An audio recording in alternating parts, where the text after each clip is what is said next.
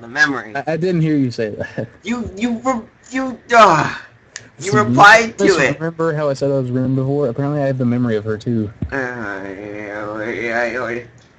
Yes. Of course, I sounded more like Native American when I was doing, and you went to cartoon. Is that all the Native Americans are to you, Dale? Cartoons?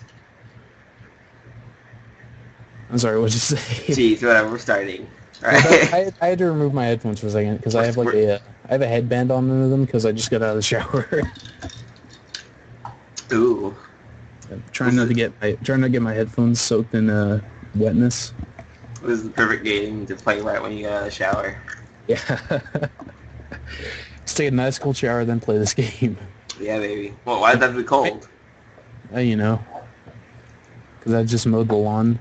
Quote-unquote mowed the lawn. I don't get that. You never explained that to me. Well, here's the thing. I was going to mow the lawn today, but then I noticed that there was just dead grass all over the lawn, so I was like, you know what, I'm not going to mow. I'm going to get rid of all this dead grass. So I just got a rake and a shovel, and I just started taking up the dead grass and putting it into a trash can.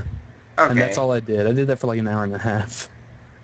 It was actually better than mowing the lawn somehow. Why did all your grass die? Well, it's from where we mow, and I just never cleaned it before. Okay. And I was just like, every time I mow, I'm running over this again and again. I should probably, get rid of it. Nice. Well, at least you didn't have to go up and down the hill with the mower. Yeah. Also, one of the wheels on the mower is starting to mess up. So again? No, before it was the throttle on it. Like, it has this automatic front wheel drive that if you pull it, it just goes on its own. But now, if I don't hold that, it doesn't go forward because the wheel is so broken. Jeez. Anyways. Well, good luck with that. All right. Let's see here. Let's see here. What were they doing? They were walking up the hill, and we're right at the mural. Okay. Arriving at the dorms, Rin stops in front of the mural as if lightning struck her. She's been so quiet for almost all the walk back that I had all but forgotten she was here. It's Friday, isn't it? It's Friday. Yes, Friday, the 8th of June. That's not part of the song. It's not. This is bad. Bad? Why? I think I'm going to go in a fetal position and throw up, possibly in reverse order. Is something wrong? No, nothing is wrong. It's Friday and nothing is wrong yet. This mural is going to need to be finished by Sunday, so everything's alright. Do you have any drugs or a time machine? This is not good. Not good. I don't get the drugs thing, by the way. Well, drugs are a time machine. She's like, can I have some cocaine so I can finish this faster? See, if she said that, then she would be you. She would. So she's behind her schedule. While calling she's in exasperation at Rain's carefree attitude several days ago, I don't know what to think. She has left herself open for I told you so unless she can pull off whatever she needs to pull off by Sunday morning. Rain keeps staring at her mural, looking as mortified as she can. Believe me, I'm going to need to work for a while. I glance at Lily, expecting her to share an incredulous look with me as I roll my eyes, but then I realize she's not one to do that kind of thing. Leave me. Leave me be. We do of course not wanting to aggravate her any more than she already is. There is a churning bad feeling in my gut. Rin sure has a knack for making people feel worried about her. She seems like a person who should never be left alone. Maybe we should call someone? She sounded like she was going into shock or something. I'm sure she'll be just fine. She's just how to say. Lily cocks her head a little, trying to find a polite way of calling Rin crazy without calling her crazy. I saw that. Who wouldn't? Unique? Yeah, it's a very unique person. I guess you could say that. She deals with the notion melodiously, nodding in agreement. Sorry about leaving you stranded as you talk to her. I don't really understand her, so I keep my distance. Jeez. So my guess was right. Lily often offers a slight smile, as if she was sorry that her own shortcomings had prevented her from becoming closer to Rin. I'm not one to blame her, at all. Lily lets slip a long breath, probably a disguised yawn. I imagine she's as exhausted by all this as I am. I'd better leave now and give these to Hanako. Thank you for the company, Hisao. She goes back to the dorm and Hanako's like this dead, like starved mess with flies surrounding her. Oh, man. She smiles very sweetly at me. It feels different than normal, despite the fact that she seems to be smiling so often. I can't put my finger on what the difference is. It's just different. Relaxed, I'd say, but that's probably just relief over getting her in. Maybe. Yeah, good night. Say hi to Hanako for me. I will. Good night.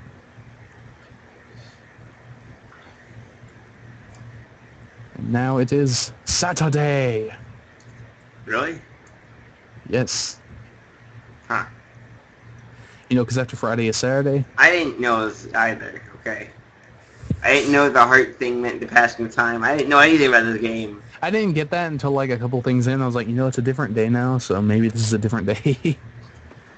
When it's a different day, it's a different day, yes. I know. Yeah, exactly. See how that makes sense? I see something, that's for sure. Anyways, the students roll into class for the Saturday morning session, each and every one of them sporting the tired eyes of people who have worked throughout the night. With only excuse me, with only a day left to prepare, I suppose it's not so surprising. Thankfully, we only have to suffer through classes until the lunch break, and then our time is our own. Muto lurches into class with a tired stagger. I suppose students aren't the only ones here that enjoy their late Friday nights. I can't speak. Without saying a word, technically you're speaking right now. I can't speak good. Without saying a word, he spells some page and question numbers on the board and slumps down at his desk.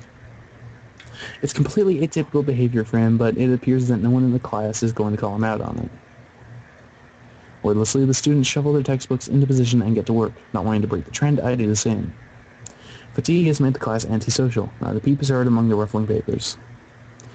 That can partly be attributed to the two empty seats beside me. For some reason, Misha and Shizune aren't present, probably doing council work for the festival. It's very quiet without Misha present. I wonder if she was born as rowdy as she is, or if she's making up for Shizune's lack of voice. Rowdy. Nakai, can I speak to you for a moment? I'm so engrossed in thinking about Misha that I don't even notice Muto approaching my desk. Sure, what's this about? It's probably better if we speak outside the classroom. Oh, don't give you some drugs. It's like, you haven't been taking these pills. No. These will make you feel real good. Yeah. Forget about your heart. This is going to make you awesome. Forget about your heart? It's like Rin gave these to me. Jeez! So Rin's like the mastermind behind all of the drug dealings? Be fair, that would absolutely be her. Yeah, true. Something about this doesn't sound too good, but I stand up and follow him out into the hallway. Muto stands in the hallway, scratching his head as he works out what he's trying to say. Not knowing what is going on, I wait silently. So tell me, how are things? Things? I expected Muto to be a little vague, but this is pushing the limits. You know, things. You've had a week to settle in now, how are things? Fine, I guess. I see. And how is your condition? The pause before condition seems a little unnecessary. Have I had any problems so far? A brief of relief passes over Muto's face. Good, that's good. The school nurse is a little concerned that you might have been pushing yourself a bit too hard. He asked me to keep an eye on you when you couldn't. That makes sense. I'd ask that you don't blow us off so freely. As much as we try to give you the level of education that you would get at a normal school, you have to realize that you have limits. Our goal is to make sure that you know where those limits are and how to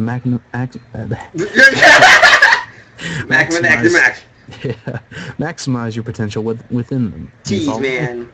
I didn't want to have to... Yeah, you see what I mean when I said my words aren't good today? Well, I mean, no. I'm talking as I might have to go for a little bit. So... Well, I don't know how long it'll take. If you think you can keep this flowing, let's see. Can you keep a conversation up with yourself and just this one screen from where to the next? I could try to. All right.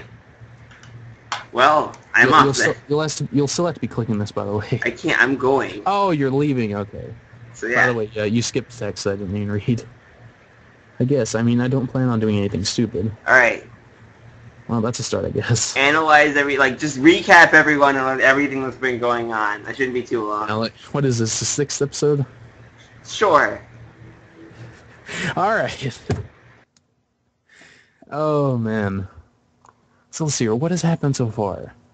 Let's see, from the very beginning, dude is in a forest, it's snowing and everything, finds a girl that he likes, has a heart attack, gets put in the hospital for 4 months, I think it was, and he ends up finding out he has a heart condition, arrhythmia. He's sent to a disabled school, which doesn't really make a lot of sense because a heart condition is not necessarily a disability.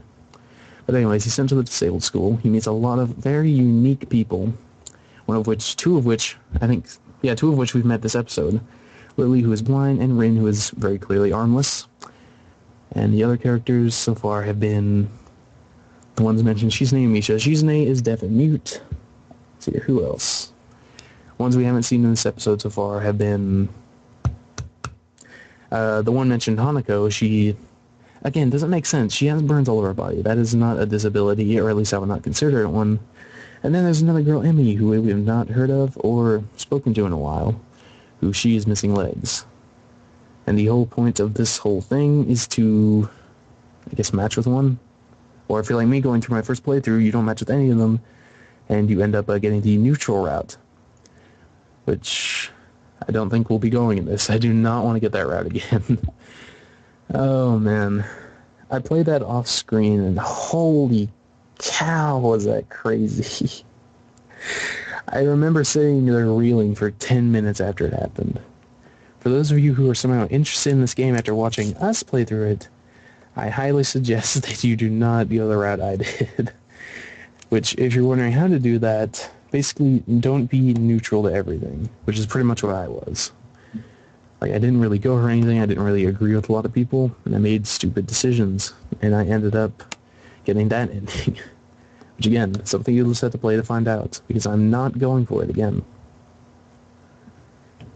Let's see, is that everything, I believe? I do believe that is everything. Oh, yes, one more thing. Let's see here, I believe there are 6 paths, at least 6 that I know of so far in this game.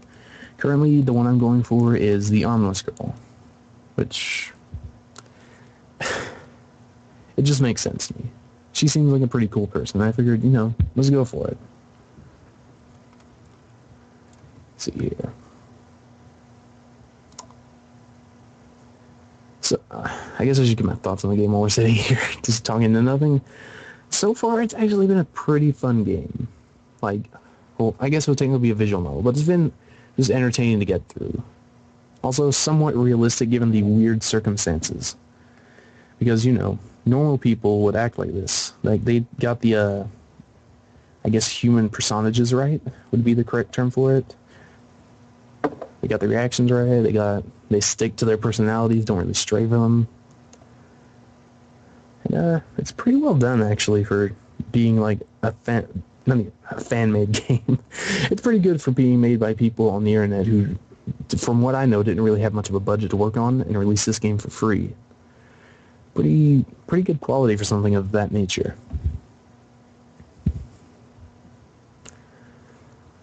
Man. I can't really think of anything else to say, honestly.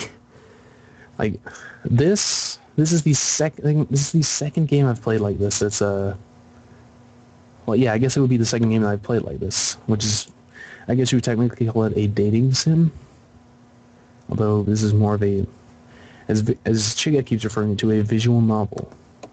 Although it's the second kind of thing that I've played like this before. The first of which I don't think we've ever shown on the channel or anything. Which honestly is kind of sad, because it was pretty good. I may talk about it more when Chica gets back, because he was the one who introduced me to it, actually. Him and one of our other friends, Brittany. They introduced me to it, and they said we should play this in call. So we played it in call. We basically did role playing where we each took a person in the game and voice acted for them, and it actually was really fun to do. I wonder if that is actually a good idea to maybe go for again on this channel, because the first time through we didn't record it. The first time through it was just a Skype call. It's actually a really good idea. I will bring that to Chiga when he gets back.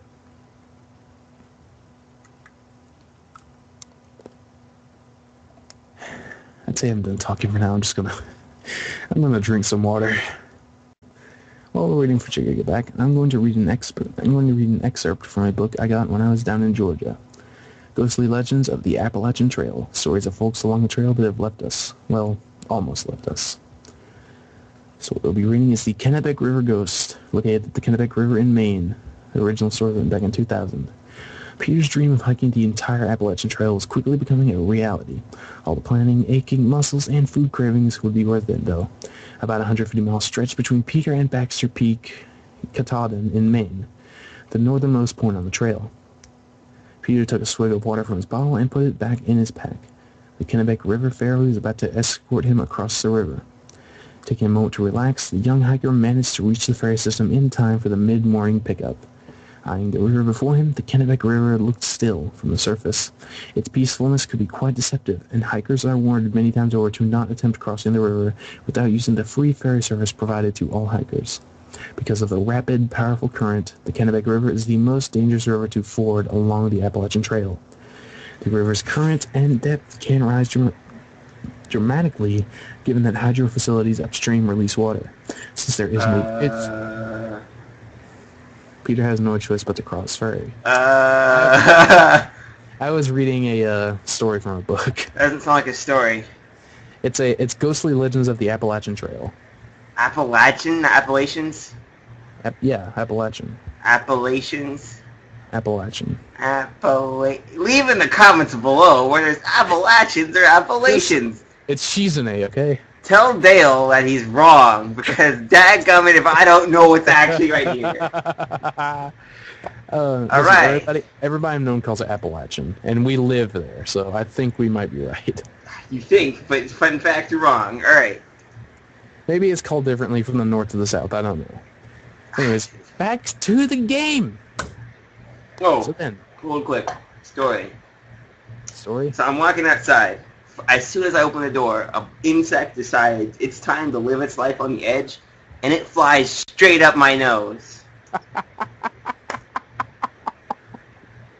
Oh, man. It was the worst feeling ever. That thing really wanted to be up there. That is great. Something. That's a pretty good story, man. Hang on. Finally, we can get back to the game. Sir, how long were you gone for, by the way? Probably 20 minutes or so. Also, I might have missed this when you said it. What did you have to leave for? I didn't say it. There's a stupid block party thing going on outside, and I had to help my mom unpack everything that she put out there. Ah. There you go. We're just going to hear people, like, throwing rocks at your window. It's like, hey, come down. No, people don't care about me. I didn't mean it like that. I meant they don't know who I am.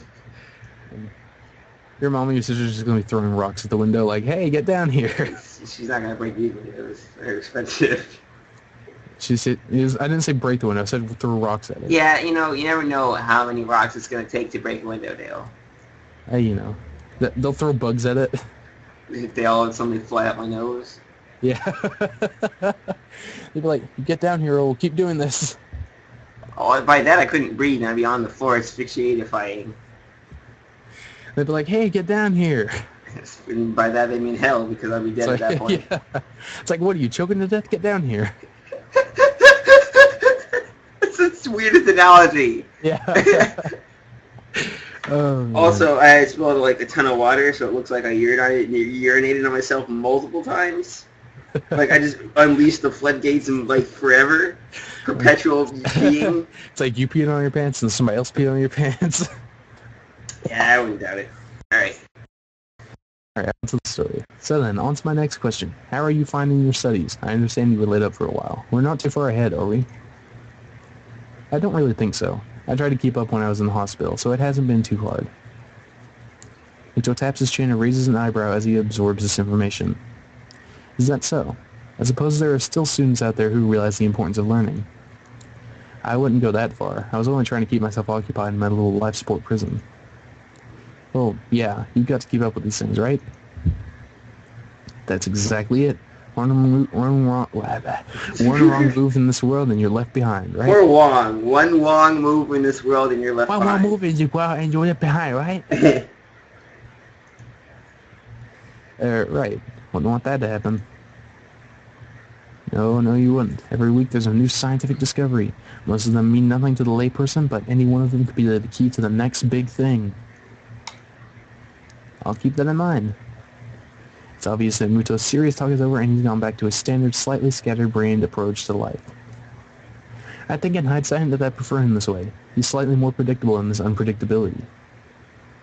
Well then, I think that's all I really had to say. Let's go back inside, shall we? My leap with that suggestion is insurmountable. Sure, you're the boss, right? Muto pauses for a moment. I don't think any of my students have ever said that to me before. And don't you say it ever again. For an instant I consider replying to this, but something deep within me tells me to shut my mouth and get back into the classroom. A few of the students jump at the sound of the door, rapidly trying to pretend they are working on the questions on the board. Some don't even bother, their heads slumped on the desk as they nap. Thankfully, it would appear that Muto does not even notice them. He returns to his desk and retrieves a scientific journal from one of the drawers. I guess I got to him there. The class returns to the near silence that Muto and I left it in before our chat. Mixed feelings of tiredness and anticipation buzz around the room. Everyone here is either waiting for a chance to rest or the chance to get their last-minute preparations underway. The clock on the wall slowly ticks the remaining class time away until finally the bell cries out, ending the tournament. The tournament? The tournament. Oh, let's say, was this The fighting tournament. game? I would have loved the tournament at that point. Not the torrent. They're not being illegal in there. The tournament. They're being a different kind of illegal in there. The tournament, the torrent. You know, like the hurricane going through the classroom? No, I mean the hurricane of pirating videos. What? Torrenting videos? Oh. Yeah. That went over my head. I was like, wait a minute. Like that's what torrent means to me. It's like, man, Rain's got a lot going on at the school. Drugs, pirating movies. Yeah, she's a crime lord, and the school is her main battleground. She only acts like she doesn't know anything. But selling fake art pieces. Wow. I wouldn't put it I past didn't her, even think of honestly. that. Jeez. Yeah. For someone who doesn't have arms, she paints extremely well. That's true. That's true. It is true. Before you all leave, I expected the answers for these problems by Monday. The class sighs as one, instantly regretting slacking off, but still acutely aware of the more pressing issues at hand. The classroom empties in a blink as everyone rushes to their last-minute festival preparations. I stay behind and try to quickly finish the question so I don't have to bother with it over the rest of the weekend, with the festival and all tomorrow. Kelly. Apart from me, Hanako is the only one left, obviously waiting for Lily. It's weird that Lily comes all the way to our classroom to pick her up. I expect that moving around is at least nominally harder for her than it is for Hanako. But it's none of my business, and I naturally don't ask about I don't naturally ask about it from Hanako. He does that when he's talking to Hanako. He just vomits air. Yeah, I don't know why, but something just went into my throat. You saw her face. That's just Her face went down my throat. Okay. Does that make sense? Whatever. Despite the relative proximity of our seats, neither tries to strike up a conversation about that or anything else either, so an oppressive silence falls upon the classroom. See, that's the grammar thing I was talking about. What? Read that again. Despite the relative proximity of our desks, neither Seats? tries to strike. Listen, same thing. Neither. No! They aren't. Or are they? I don't know. The way he says it is just weird. It's like he's going from first person to third person, just immediately. No? Yeah.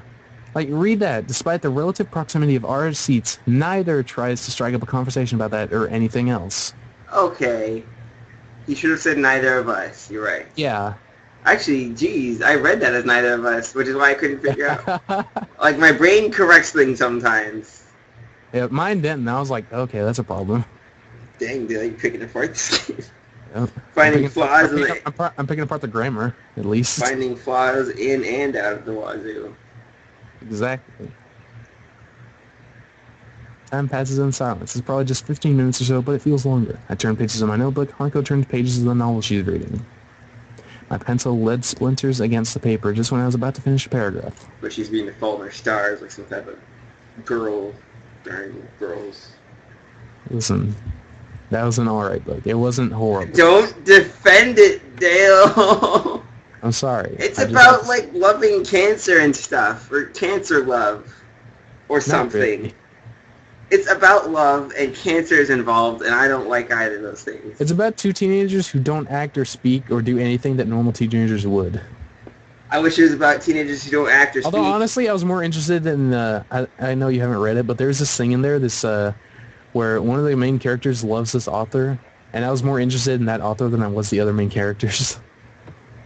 It's good writing. Right away. Jeez. I was like, why couldn't they make a book about this guy? Anyways, the sounds of my irritated sigh and subsequent fumbling around for sharpener feel like they're breaking the mood in the classroom. Classroom shouldn't have moods. It's not a diner. Hanako keeps her eyes firmly away from my direction. Before long, Lily's tall figure appears in the doorway. Hanako? Her name is all it takes to make Hanako jump from her desk and run to Lily. They talk quietly for a moment, but it isn't long before Lily leaves down the hall and Hanako idles back into the classroom, taking her seat once again. I watch Hanako out of the corner of my eye out of sheer curiosity at the idea the two would be separated. For a couple of minutes, she does nothing but sit with her chin in her hand, staring at the desk dejectedly. The boredom evidently becomes too much for her, though, her slender frame reaching into her bag and pulling out a small book. Come to think of it, that isn't the one I saw her reading at the library. She must be quite a fast reader to get through them at this rate. After about 10 minutes of restlessly shuffling in her seat and trying to read, Hanako closes her book and leaves too. As should I, since the assignment is all but finished and there's nothing else to do in the classroom. Not that I have anything to do anywhere else either. The school is a beehive of activity, but nobody pays me any heed. I saunter past classrooms filled with students frantically doing this and that, buzzing around like little worker bees. Or phantoms. They look more like phantoms to me. Or, like the fog on a TV set. What's that called? Dry ice? No, when you turn off a TV, do you turn it to a channel that doesn't work and it just buzzes? Oh. Static. Fog? Jeez! Yeah. Static, I think it is.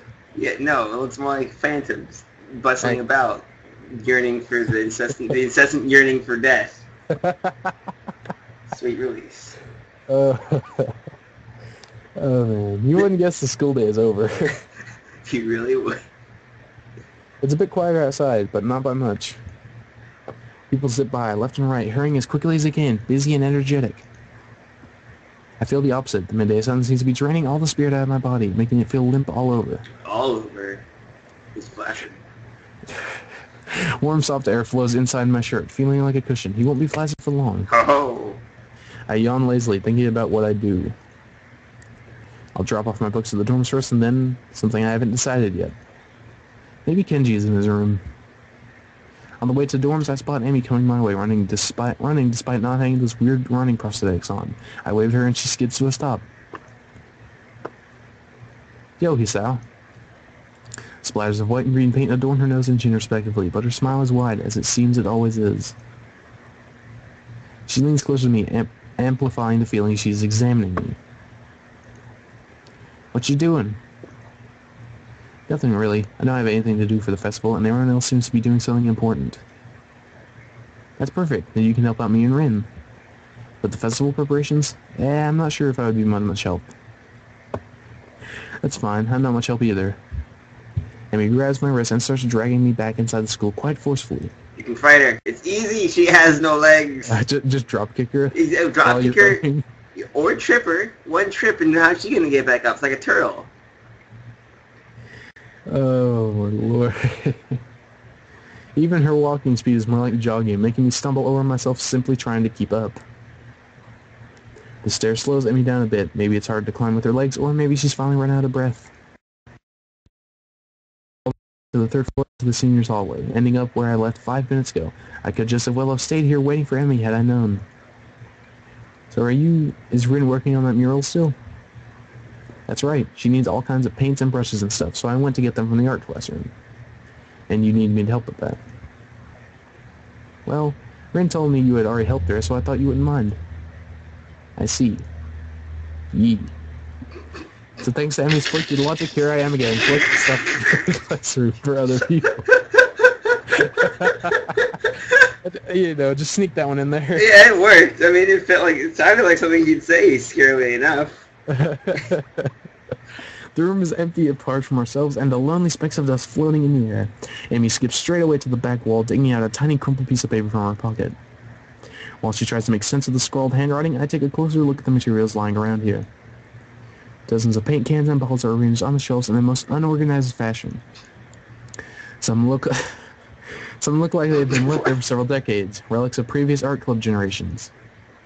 Next to the heavy stacks of neatly piled drawing paper are boxes full of different sized brushes and unsorted crayons. The smells of paint, turpentine, and fresh paper float in the stale air, mixing in my nostrils to form that unmistakable scent of art.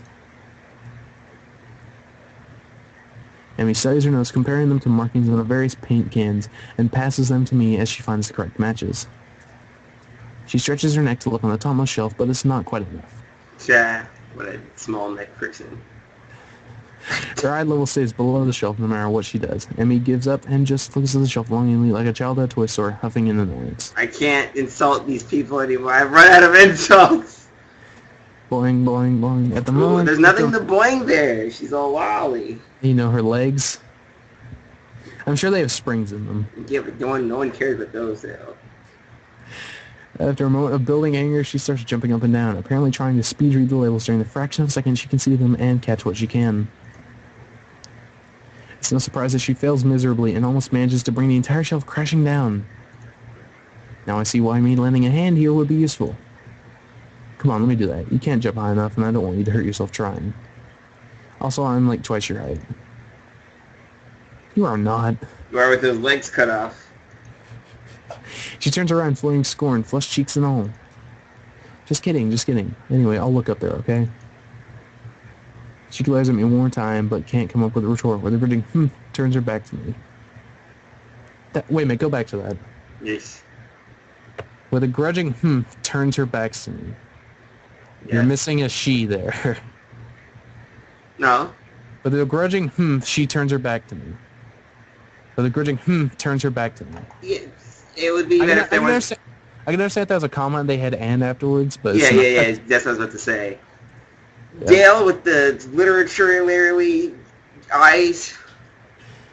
Anyways, moving on. That's why I need you to be my proofreader. Yeah. You can spot, like, a mistake that no one else can. Exactly.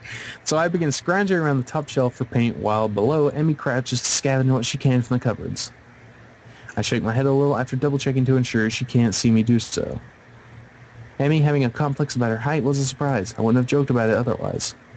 She seems easygoing, but I guess everyone has their weak spots. People don't care about height, unless it's a man's height. From what I've seen, at least. To be fair, I've seen old women that care about her height. Who? I mean, why? Hey, you know. I guess that works. That does work. Only after we have almost all the items collected and spread out on a desk like a treasure hunter's spoils do I realize that it wasn't necessarily the height jab that got her riled up. She might not like to be told that she can't do something, like jump. But Emmy herself seems to have forgotten all about it already. Quick to anger, quick to forgive. Is she that type of person? It's the worst kind of person. It's a pretty good type of person. No.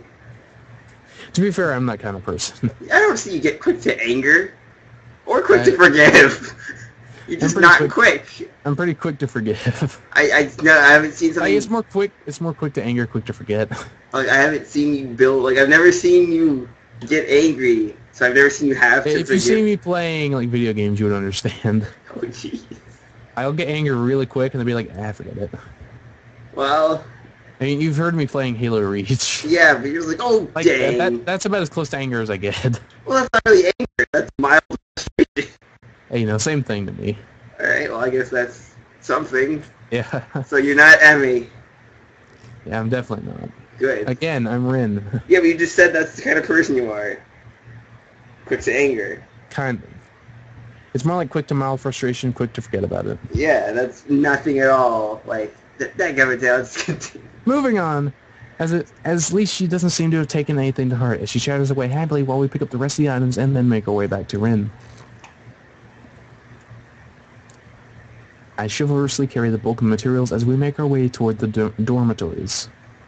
Waiting for my chance to pounce. Drop all the stuff on her and just run. She can't catch up. Yeah. Those fake legs of hers. You say that, but she can. Not if you take them off while she's on the ground.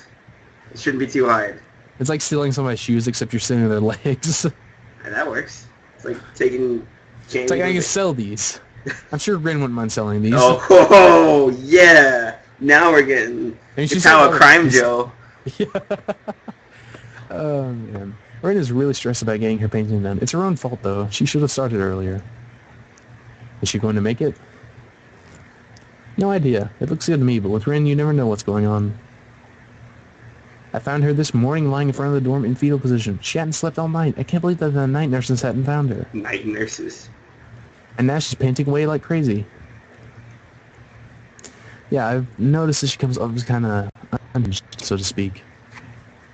Amy giggles at that, as well as at my likely too obvious awkwardness. I don't mind it. She's just a little weird sometimes. On that, I can agree with her. Unlike me, Amy seems to be cool with Rins, whatever it is that feels so off about her. You skip text. What? You skip text. Still, they don't feel close like Misha and Shizume. I didn't do that one.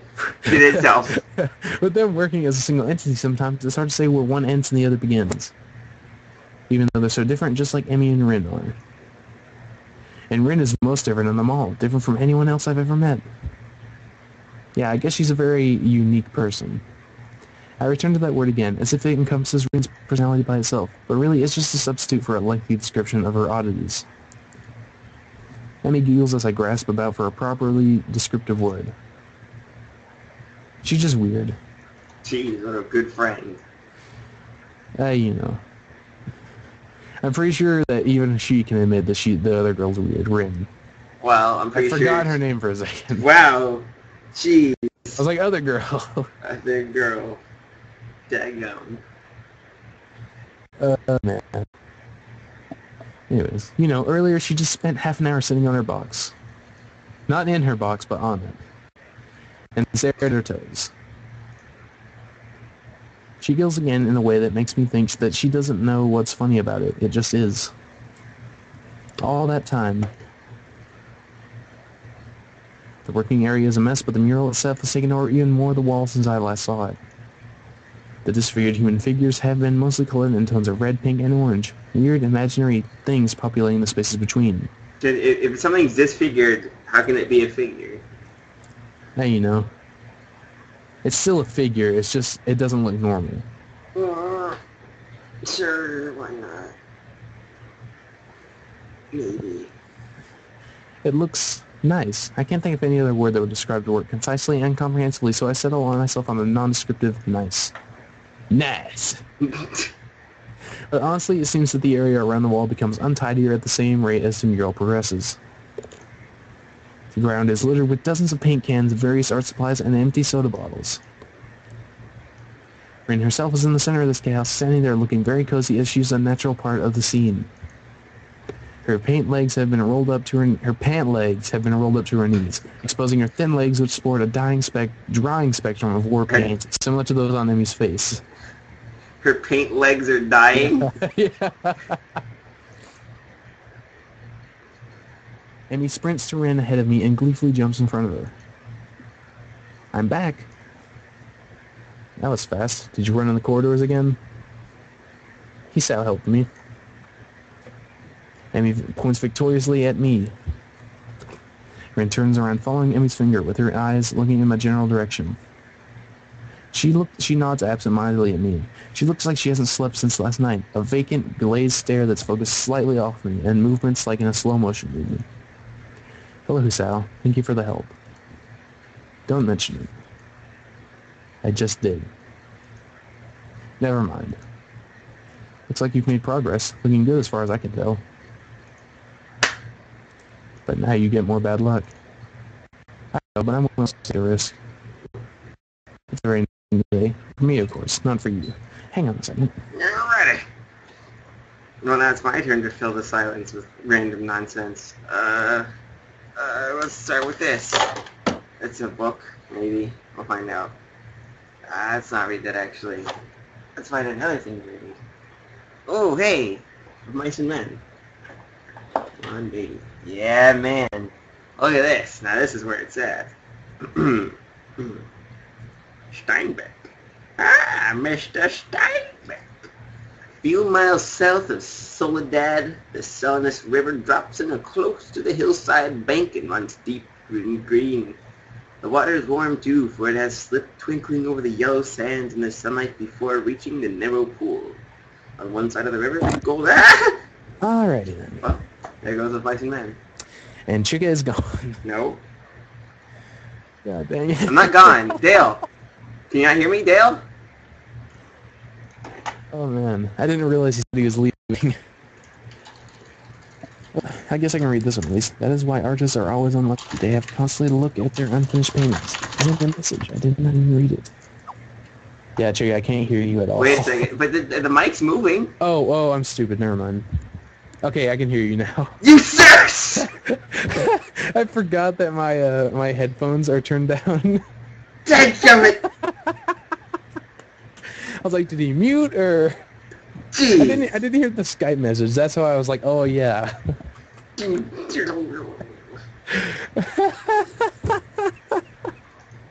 Moving on. Jeez. Anyways, I read this one. Dang. So artists can't find romance. Their favorite TV shows are canceled or they die young because of an unspecified disease. It's a deep and mysterious law of the universe. Well, if the unspecified disease is drugs, then they're right. Unless they're blind. Or they cut off their ear. How long did he live? How long did Van Gogh live? To like 50 or 40, I think? I don't know. It's hard to live without an ear. No, you can live without an ear. Not if you cut it off. Hey, you know, it's not like he just left the ear there just to hanging off his ear. Yeah. I don't think he did. I'm pretty sure he couldn't have done that and then put it in a box and then send it to somebody. You don't know, man. Hey, you know. Here's the question, Dale. Do I look like a black Stephen Hawking? It's a good question. Not a little bit. Dadgummit! You know who Stephen Hawking is? I do. That paraplegic guy? He has cerebral problems. The universe is stupid. I'm smart. Oh, man. I refuse! She considers this for a while, looking like she's going to fall asleep. There is a boy.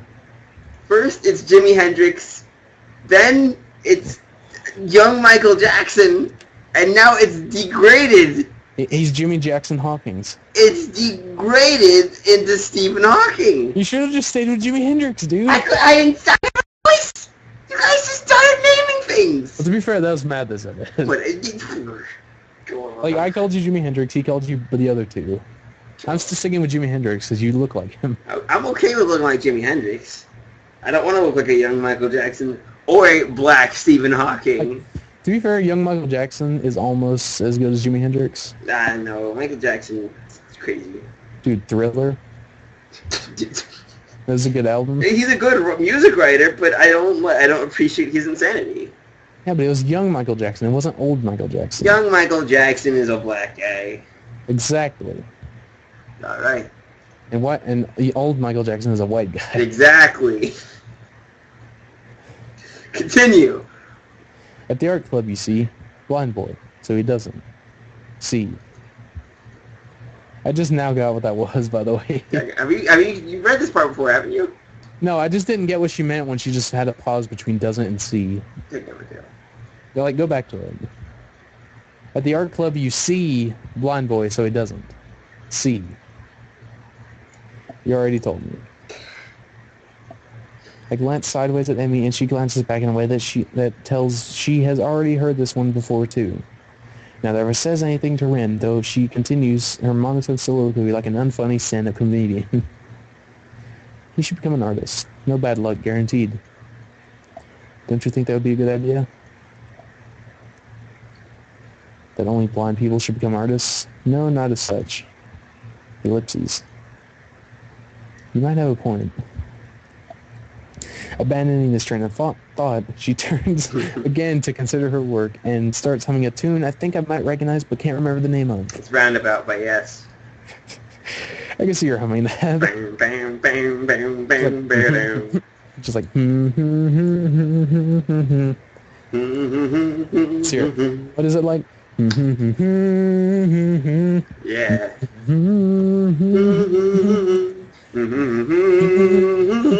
My my track. No! Not on recording. I didn't even notice it. Whatever. It was enough for me to notice, and everyone else. You should have just ignored it. I know. I had to point it out. I needed to. Right. Well, we've determined what she hummed. Let's continue. Roundabout by yes. Exactly. Emmy arranges the supplies we brought and moves a few paint cans around, trying to bring some organization to the scene. Emmy, I need the Prussian blue paint. Which one's Prussian blue? She's staring helplessly at 7 or 8 cans, each with a different tone of blue. It's the one with Prussian blue paint in it. Jeez, Rin, you're not helping at all. I look around as well, even though I don't know what Prussian blue looks like either. I wonder what blue has to do with Prussia. Or what Prussia even is. The name sounds vaguely familiar, but I can't place it. It's just Russia with a P. Dumb. I don't think it was part of Russia, though. But it's Russia with a P. It's like Russians split off from Russia. Are like, we need to name this place new name. But they're uncreative. Like, we add the P, it's Prussia. I'm going to look up the history of Prussia after this, by the way. Geez, good gravy. Just link the wiki page of Prussia somewhere. In the description? Yeah. While none of the blues look like Prussian than the others, the small print on the labels is legible enough to determine that none say anything about the contacts being Prussian. There is no Prussian blue here. Emmy gives a sigh. Yes. Heaves, I would say. I guess I have to go back and get some. I promised to help with our class project, though, so I'll be back a bit later. Can you manage without it for a few hours? Rin nods, so Emmy leaves. I stay because I like watching Rin paint, and because I have nothing better to do. I sit on a box and pick up today's book from my bag. It's a story about 3 guys drinking beer for 2 weeks straight and doing little else. Sounds like the Japanese thing. That sounds like an interesting book, actually. I'm sure you would read. Rin moves from the spot, though, as in need of the blue, and starts working on another.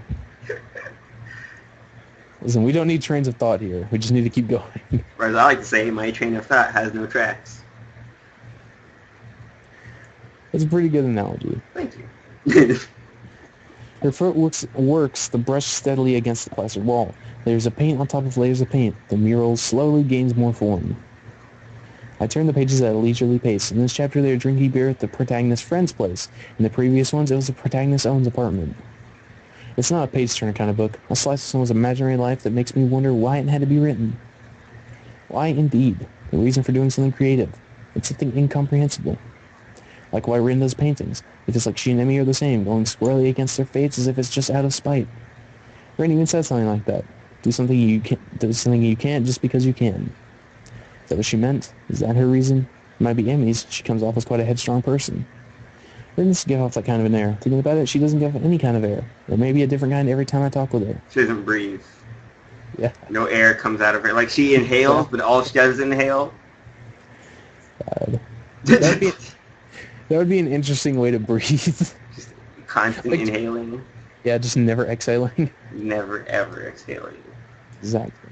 Why did she say what she said? Why does she or anyone at all paint, or draw, or sculpt, or write? I've never had much of a creative impulse, so I don't think I can really understand. It makes me feel hollow inside. Good job, Hisao. Jump off that roof. I mean, don't jump, fall. Yeah, fall. Yeah, that's what happened. Oh man, that would be awful if he actually jumped on purpose. Hey man. That made me feel worse about it. Like I made him kill himself. What a grim thought. I can't really decide whether it's true or not either. What a perfect statement. I know, I thought you were just saying that before I looked up. Every time we stop, it's a perfect statement afterwards. Am I content being this way? I can't deny I'm feeling a bit envious of Rin, but I can't really consider it a flaw of any kind. I'm myself, and she is herself. Still, I do need something that could make me feel a little less lost about myself, instead of just drowning myself in these books as I did in the hospital. I can't help but feel disoriented. The new school lifestyle and people around me contribute heavily to this sensation. I'm trying my best to fit into existing social circles. Skirkles? Yeah, circles. No. Existing social urkles. Yeah. Did I do that? And it's just like 10 people saying that at once. That's how they communicate. It's their language. Yeah. And most of the people I've met have been really nice. It still feels like I'm an outsider, though, like I don't belong. I shake the feeling off, realizing that I'm spacing out. I've neither turned a page of the book nor done anything for Ren. She's trying to pour some paint from a big can using only her feet, having not bothered to ask me. Or maybe she did and I didn't hear it. Either way, it looks very unstable.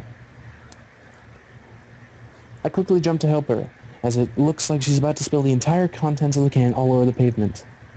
I take the can from her feet and pour some in the bowl. She doesn't say anything, and neither do I. I catch a glimpse of her eyes looking silently at me from under her unkempt bangs. It's an unreadable expression, a perfect poker face mixed with a hint of something like a mild surprise. I wonder what she's thinking. Maybe she's wondering about what I'm thinking. Maybe nothing. A penny for your thoughts? Do you have any pennies with you? I don't think I do. And I don't like how I tell. I'm not thinking anything either, so you're in luck. Except now I just did. She frowns, looking very unsatisfied. It's hard to not think about anything, but it's important. I'm about to ask why it's important when some old guy walks up to us looking like he has some business with Rin. Ooh. Here's the decision. I've never seen this guy before. Really? Yeah. I thought you played through the neutral route. I mean, there's different neutral routes. I don't know. They're all the same. I think it's if you're going for a girl and then you don't get her, you end up dying. Ah, so I guess you were on your route for Rin, and then This is the decision that I was waiting for. All right. I think this is the one for Rin. I never saw this guy. Oh, I can make it. I like his tie. It's what I don't. Hate ties with designs on them. It's pretty. It kind of looks like pizza, or poke. Because it's pepperonis and the cheese. Yep, exactly. Rin doesn't take her eyes off the wall and responds so naturally that I can only assume they know each other. I haven't seen the man before, so I naturally wonder who he might be. Maybe a teacher? His hair is faded to a silvery gray, so much that it looks artificially dyed. I hope that's not the case. Small round glasses hang on the bridge of his nose, but it appears he's constantly looking over the lenses rather than through them. Now, when he first said that, I didn't even notice he had glasses on. That was the first things I noticed. They're pink. Pink is disgusting. I thought those were just like part of his eyes. Well, now that would be an interesting artistic choice. He's studying the mural intently over said glasses. Good. What bold composition you have here. He moves to inspect the mural closer, talking to himself about it in a way that makes it obvious he wants us to hear it too. Very good indeed. I don't really know what to make of it, but Rin doesn't seem to care much. She's looking around her working space at the various bowls of different tones scattered all over. Hisao. A little more of this. There's a helicopter outside. Nice. That doesn't seem like they can see here, so that's cool. Give me a second. Jeez, Lou! What? Again? What? Oh, I thought you were leaving. No. That was what it said. That's happened so many times. I need to pay more attention. Oh man. I pour 50-50 mix of two paints into the bowl to create more of the same pale pink tone Rain was using to fill up the shape of a man's face. Rain watches me doing so, which makes me feel nervous somehow. Her face is so unassuming that it feels like she's just waiting for me to do something wrong. The man turns to reckon me as well, looking surprised as if he noticed my presence only just now. Maybe he did. Why, hello there. Who might you be? I'm a transfer student, class 3-3. Hisao Nakai. Nice to meet you. Uto's class A. Well, I won't hold that against you. He laughs very loudly, obnoxiously loudly. A few small birds take flight from a nearby tree. I'm Shinichi Nomiya, the art teacher. So this is the art teacher. In retrospect, should have guessed that much. He even looks like one as far as first impressions go. How did you come to end up assisting my protege? I wish I knew. I'm interested in the art club. That's the one I didn't pick. Wow, jeez, Dale, you harsh son of a gun. Here's the thing. I thought that would be a good thing, because it'd be like, oh yeah, I'm interested in her. And then I ended up, getting the bad route. Well, I mean, usually girls wouldn't like it if you're stuck with them, I would assume. No, it doesn't say I'm just kind of stuck with her. It says I just kind of stuck with her. Oh. See, I thought that was the good choice, but apparently it wasn't. I like how you immediately jump to the top one. You're like, no. Yep. I guess I'm a little interested in the art club. Funny, but this has to be that bottom one. This has to be the decision, because I Yep. can't think of any other place it would be. Yep. I blurted out, partially inadvertently. What do you mean? Nothing specific. I wonder if I could come by sometime, even if it's just to observe or something. I've been thinking that I should join some club or something, so... It's in no way a premeditated move, but a vague sense of determination has really been building inside of me for this past week.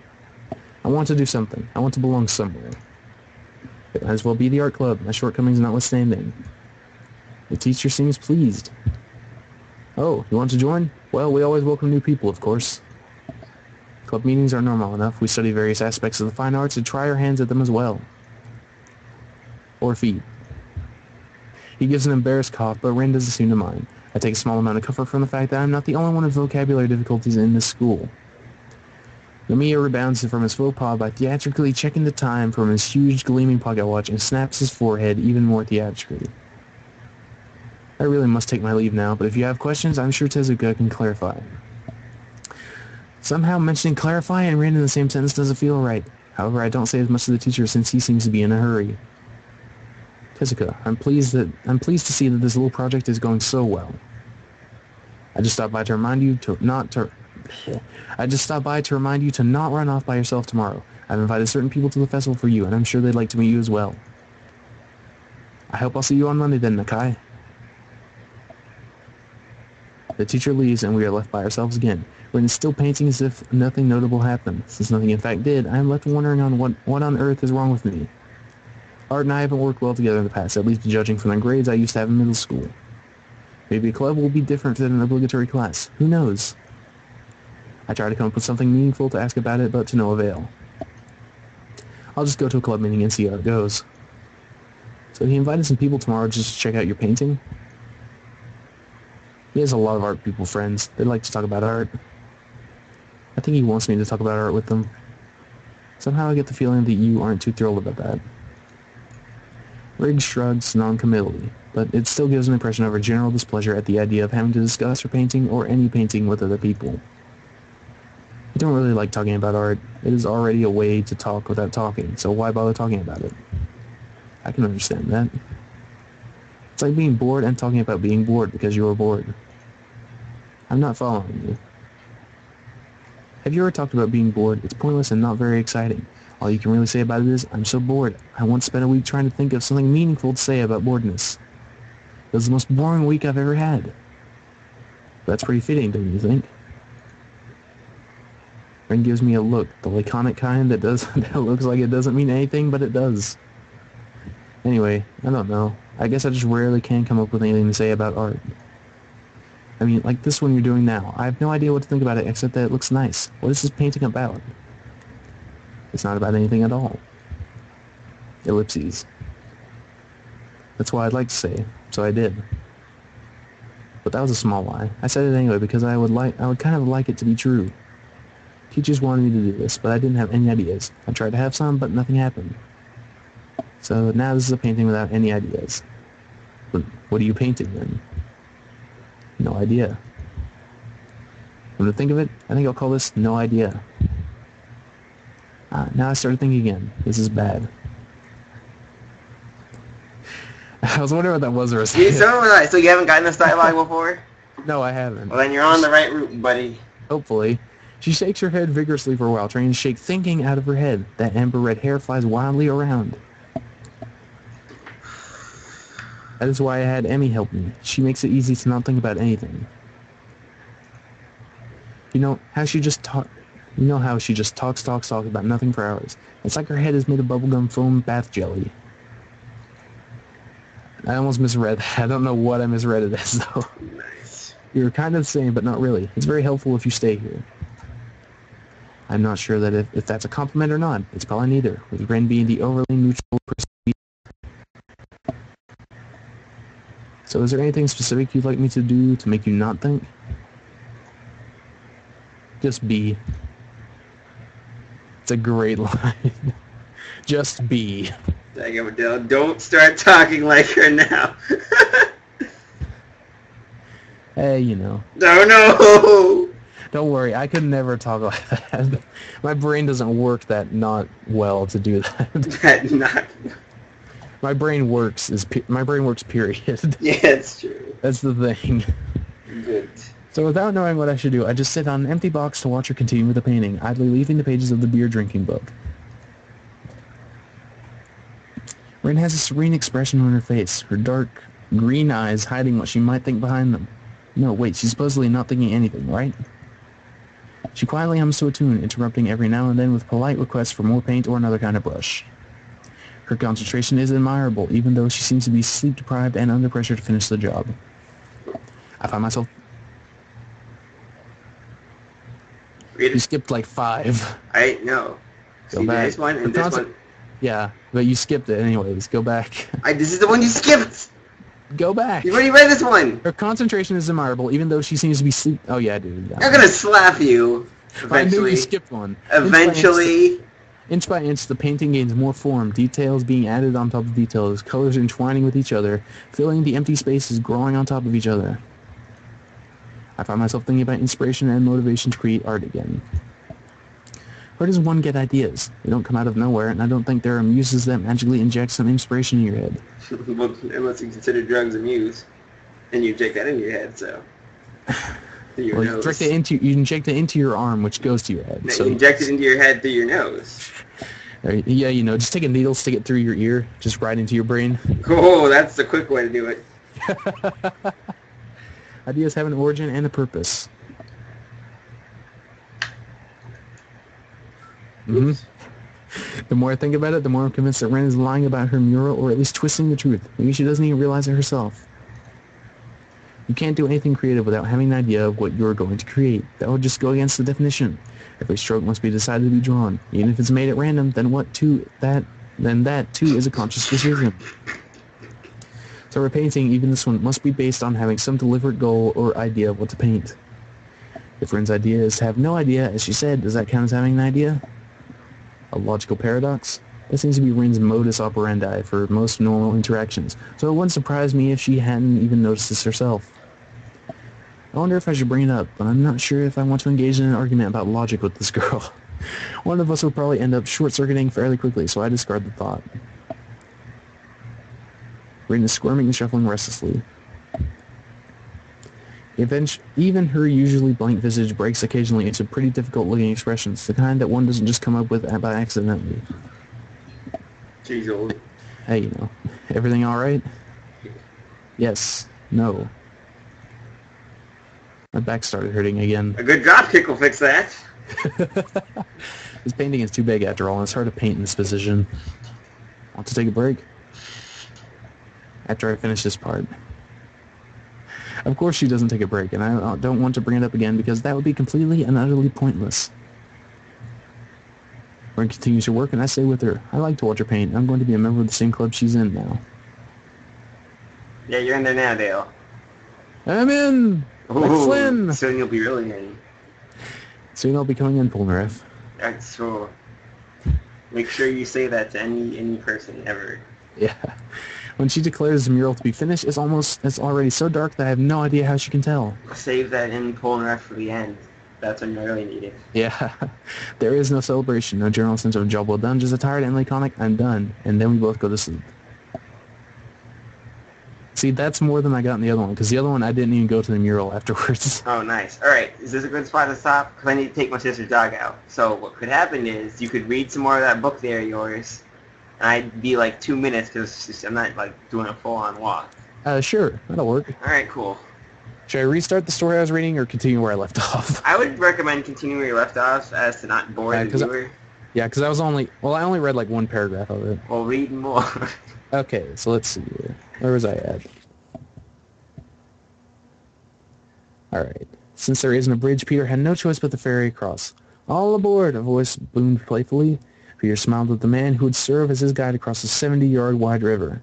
How you doing? I'm John. The eccentric guide wore a red life vest and hat to match. Peter thought he resembled a tomato. He shook John's proffered hand. I'm Peter. John sized up his new passenger, immediately guessing from his unkempt beard, sporty walking stick, and gear that his guest was a through hiker. I can't speak. It looks as if you're the only one who needs a ride. Peter looked around him. Thankfully, no one else had arrived. The young man enjoyed being alone. That's what impressed upon him to attempt the trail anyway, the solitude. Although he had met some interesting people on his journey, the interactions were always brief and benign. Well, before we sail across the Kennebec, let me give you some quick instructions. John handed the hiker a life vest and proceeded to quickly fill him in on what would be expected of him as a passenger. Any questions before we cross? No, I don't think so, Peter replied simply. Very well then, follow me. John led Peter to a red canoe resting on the bank. I can't speak again.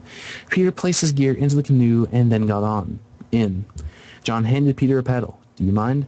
Not at all. It's the least I could do for what you're doing to help me. Peter got comfortable in the front of the canoe. John shoved the boat from shore before quickly jumping in. Pretty soon the two rowed in a cohesive rhythm. While the river appeared to be somewhat peaceful from shore, Peter noticed the current was much more swift while in the boat. Appearances were deceiving when it came to the river. He asked, John, do you know of anyone who dared to ford the Kennebec? The guide thought for a moment before answering. I've been doing this for a while. Can't think of anyone right off the top of my head. Pretty much the hikers or campers or anybody else who needs to get across are cooperative. I've seen these waters flooded. The river is nothing to fool around with. Changing the subject, John asked, what are your plans for today? My goal is to reach the Moxie Bald lean-to, where I'll bed for the night.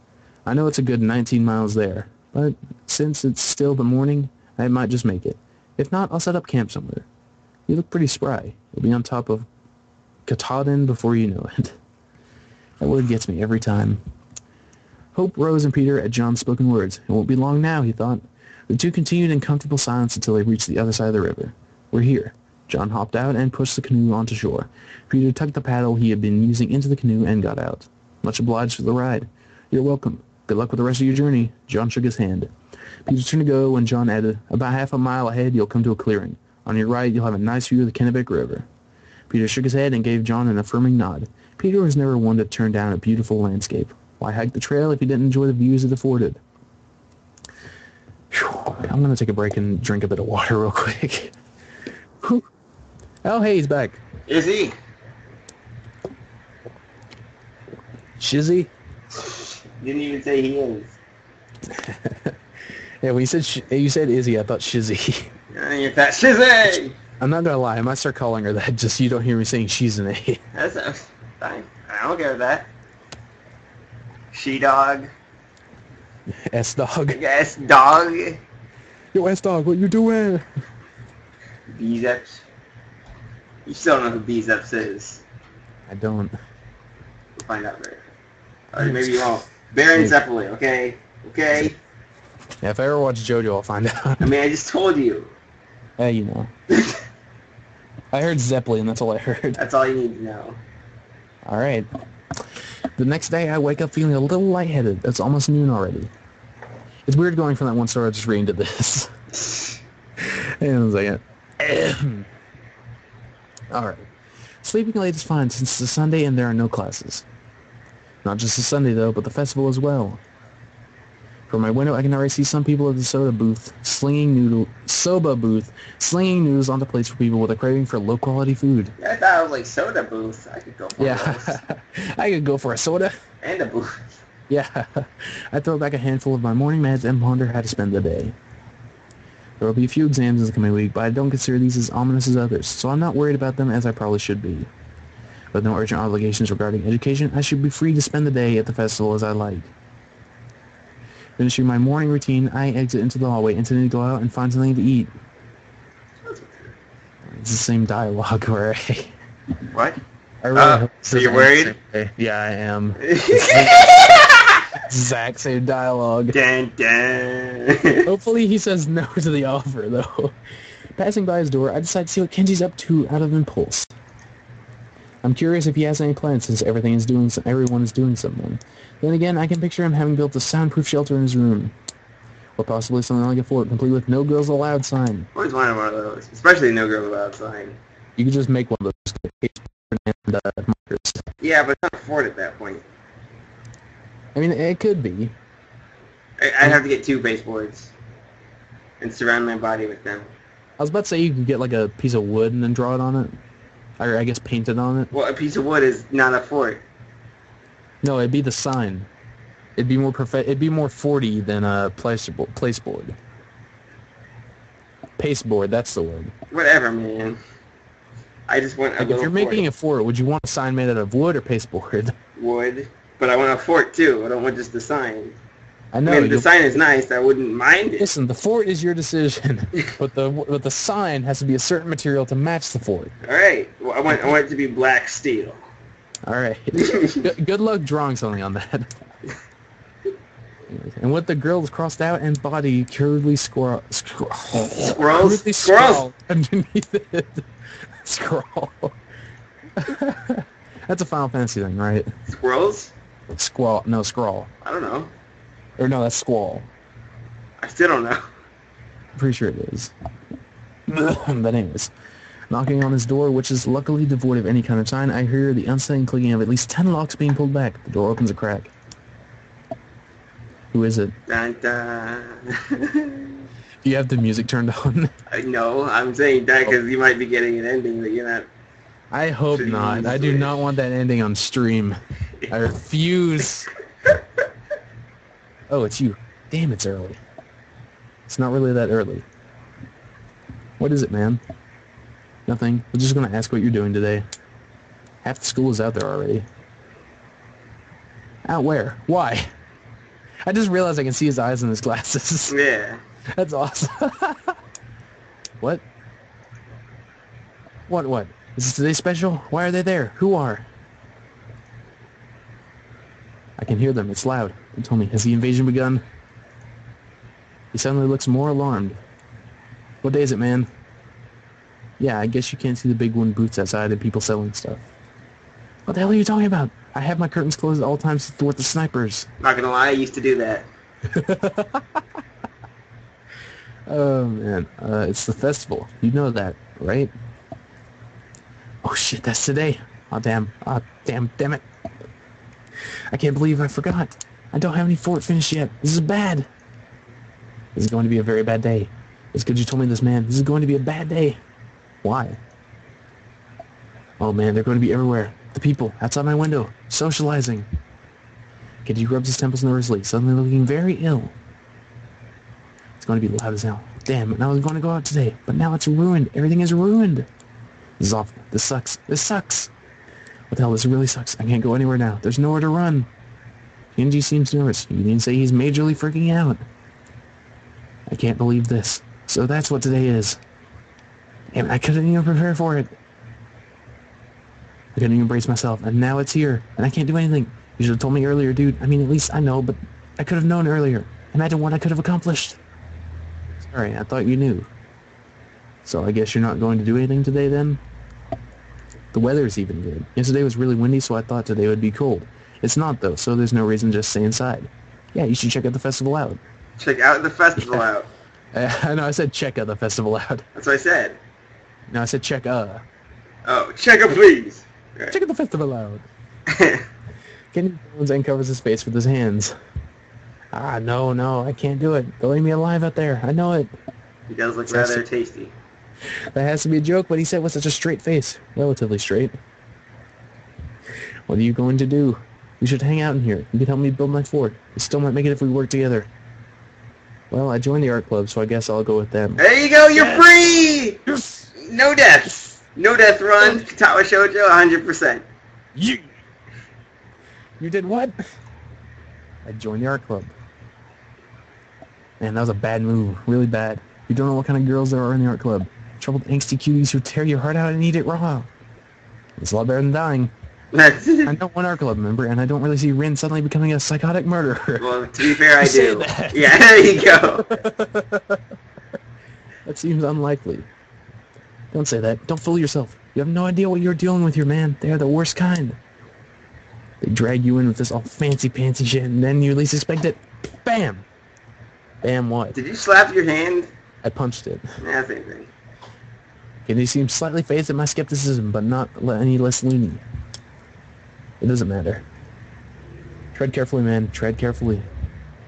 He fingers his scarf nervously, faster, like he's trying to start a fire. Then slowly begins to calm down once the panic attack finishes running its course.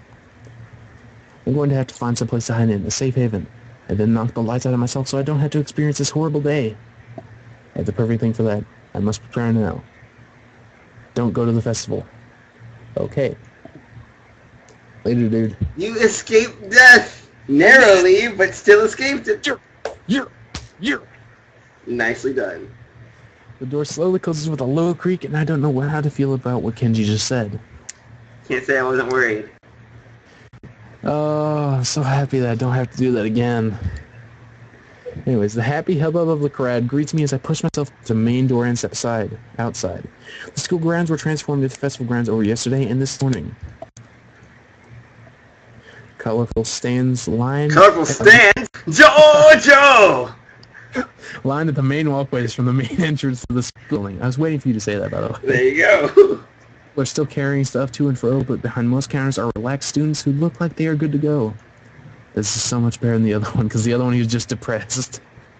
Well, the other students have been up early to finish the preparations. A feeling of guilt passes through me, but it soon goes away. I'm just a lowly transfer student after all. Visitors are already strolling around the grounds. There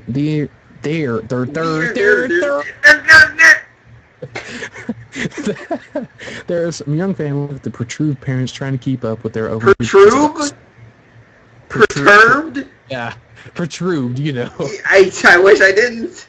They're protrude parents. They're protruding. Oh, gross. I guess they're trying to experience the end of Katawa Shoujo. Exactly. They're experiencing not death. The opposite They don't of have death. accessing yearning for death anymore. The opposite of death. Life. You get the creation of it. Yeah. There you go. It's like life and death or something. Well, I would know. A few students are unaccompanied by their parents. And a lot of the older young people who are here for no reason I can imagine.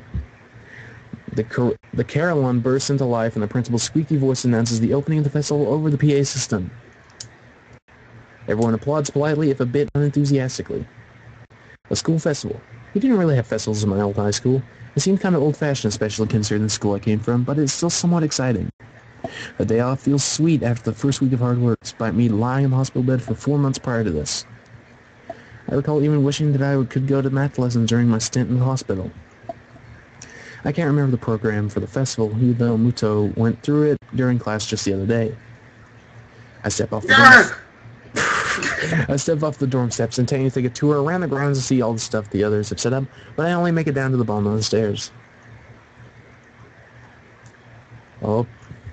A few people are studying Rin's mural on the wall, while the artist herself is lounging on the sidelines, leaning against the wall and looking extremely bored and mildly under the weather.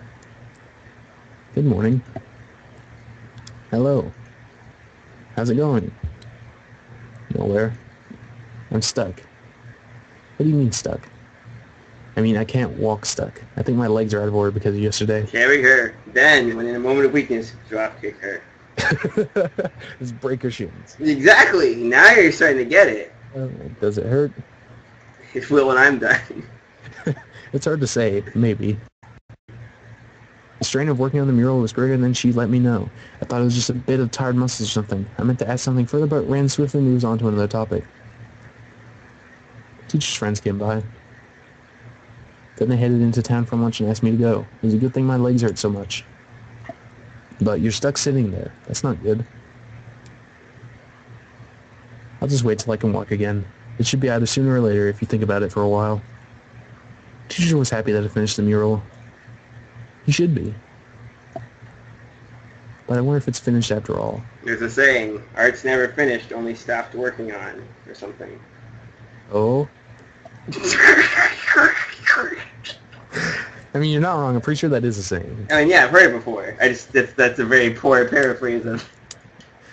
Yeah. I thought yesterday that I had done everything, but now I'm not sure anymore.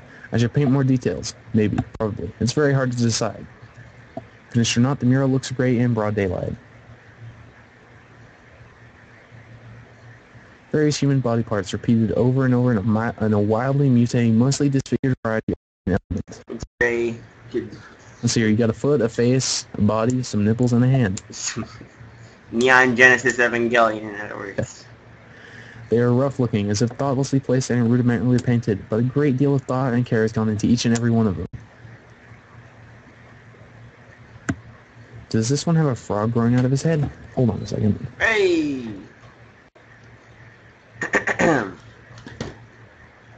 Where was I?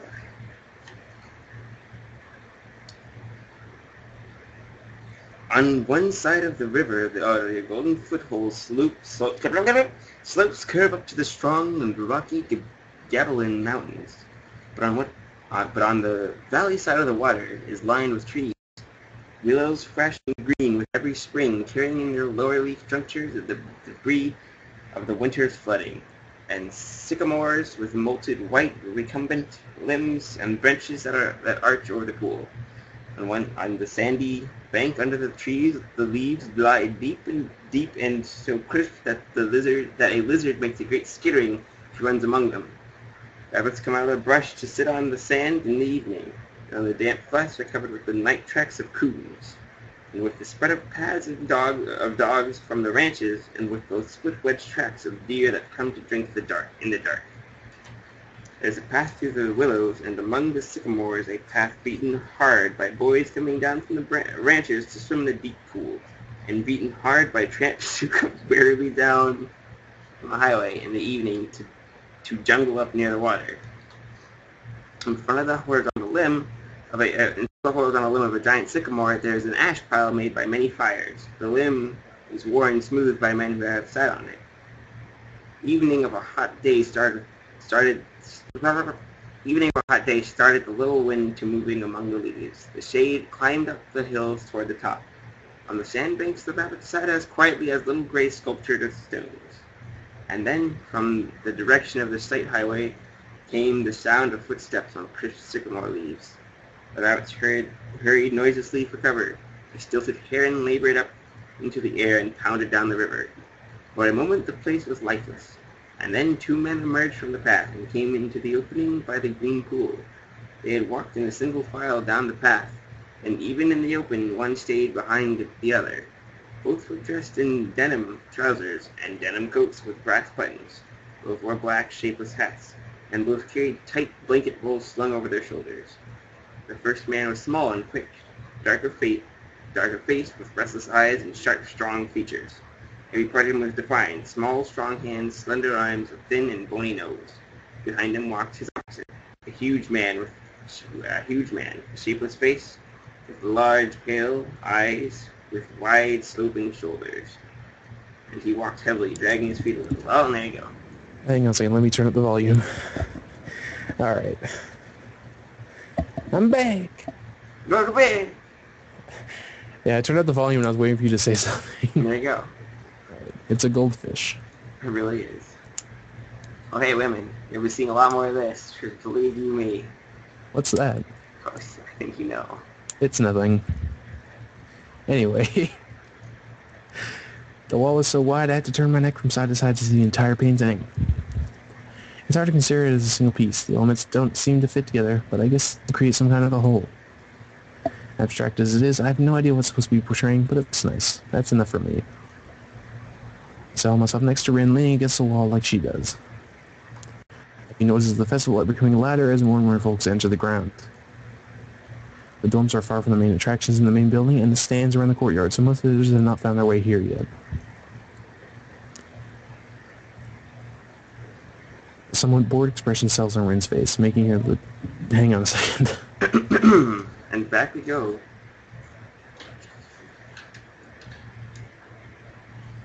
Where am I? Page 2.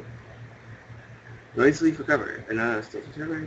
First man was blah blah. Feet a little. The way a bear drags his paws. His arms did not swing at his sides, but hung loosely. The first man stopped short in the clearing, and the follower nearly ran over him. He took off his hat and wiped the sweatband with his forefinger and snapped the moisture off. His huge companion dropped his blankets and flung himself down and drank from the surface of the green pool. Drank with long gulps, snorting into the water like a horse. The small man stepped nervously beside him. "Lenny!" he said sharply. "Lenny! For goodness sakes, don't drink so much." He continued to snort into the pool. The small man leaned over and shook him by the shoulder. "Lenny! You won't be sick like it was last night." And then he dipped his whole head under, hat and all, and said, "Oh, dadgummit, Dale." I'm sorry, what were you talking about? I wasn't talking about anything. Oh, I heard you speaking. I was reading of Mice and Men. Ah, it's a Super good book.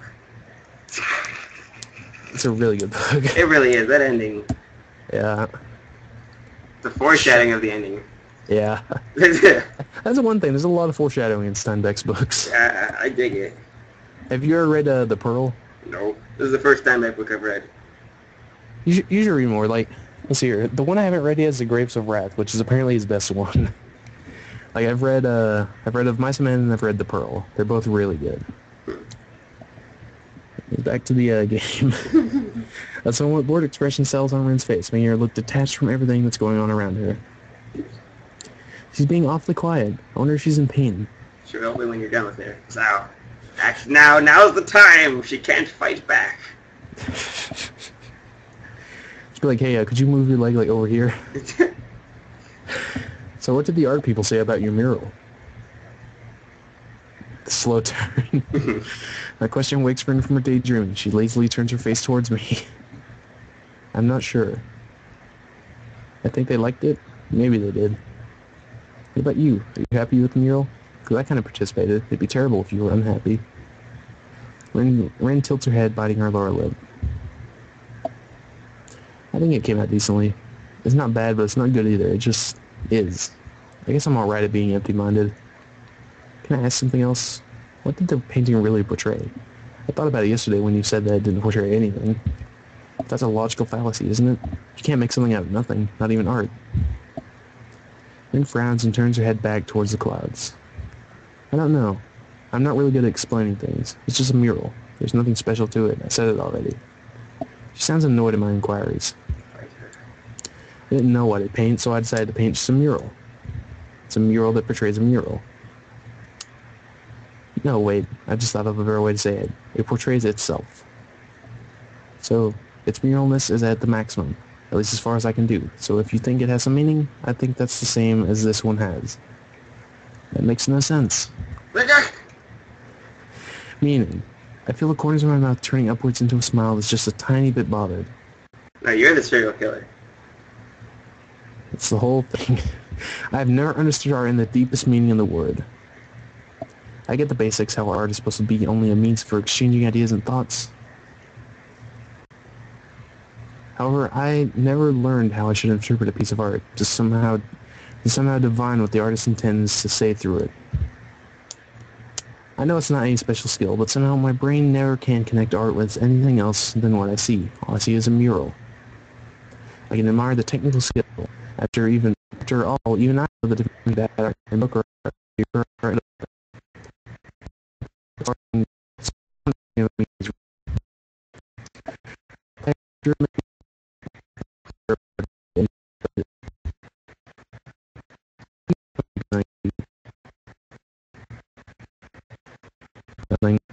Nothing.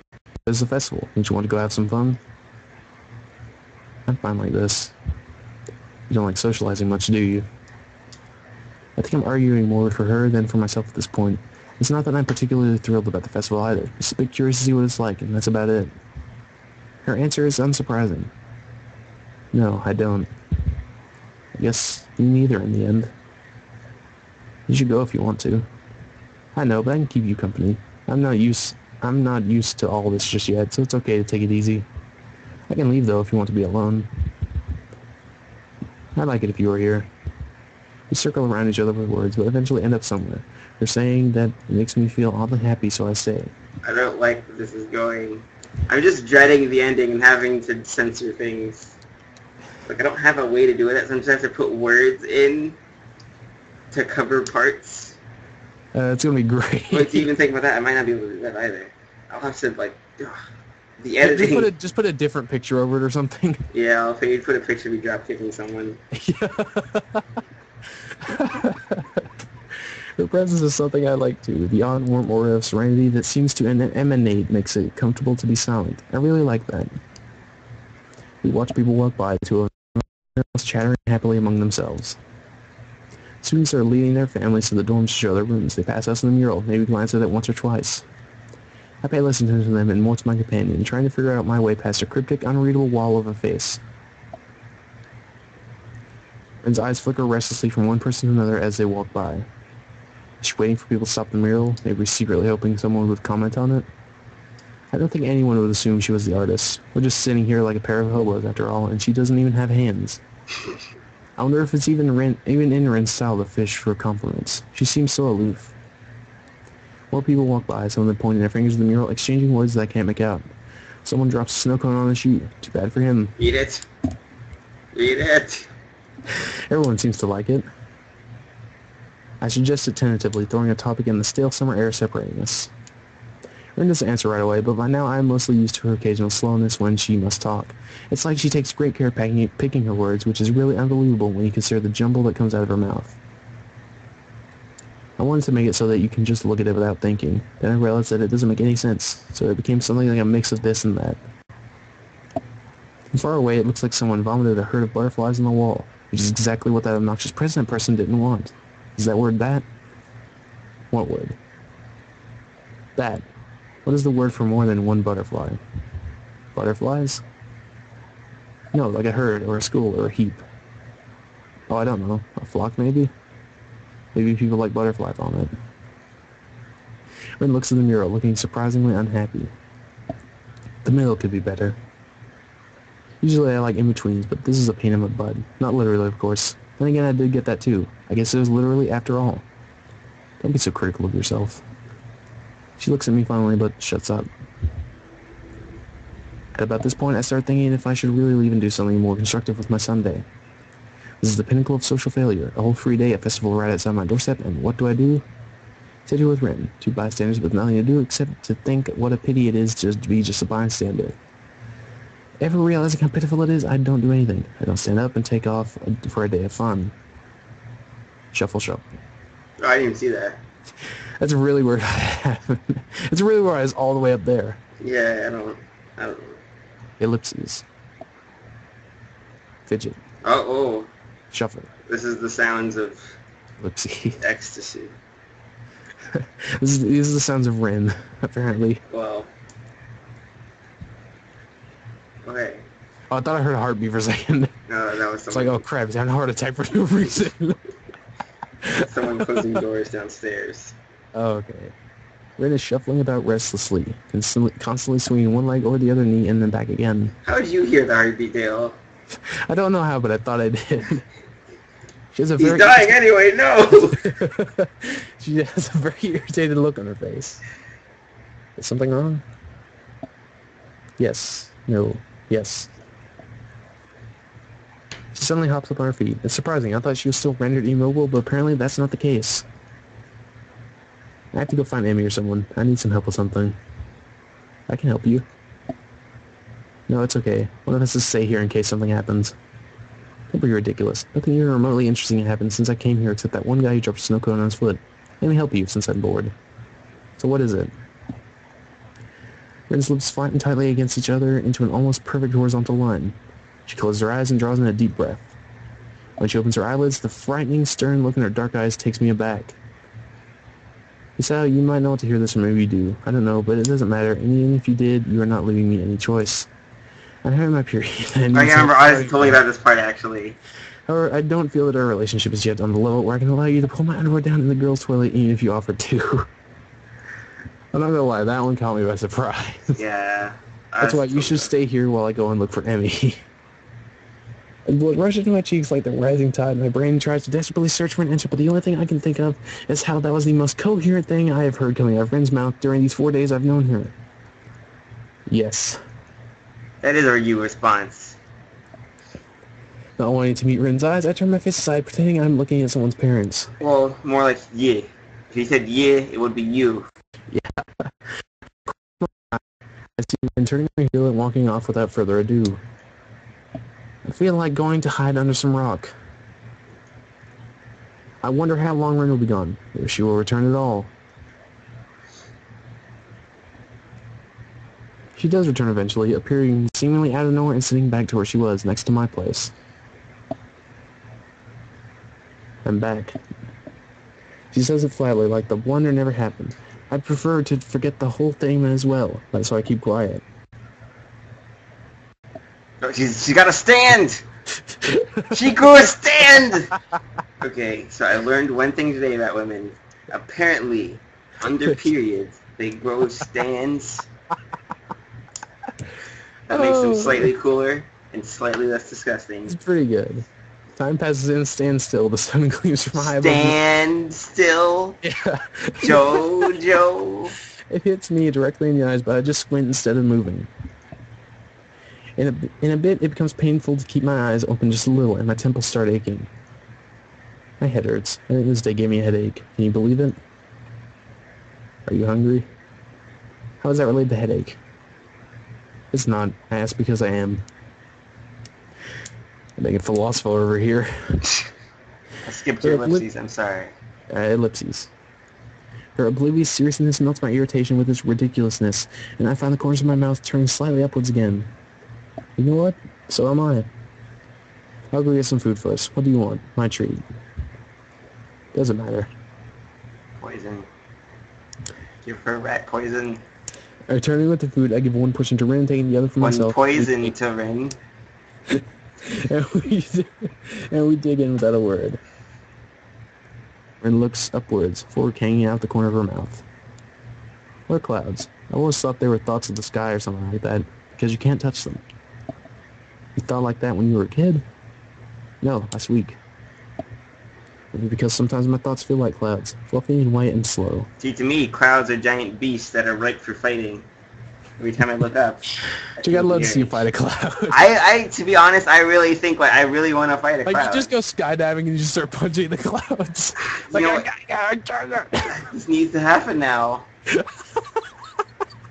Like, I was thinking, how am I going to fight a cloud? I need to do it, and that's the way to do it. Just skydive. Thank you, Dave. Oh, it's great.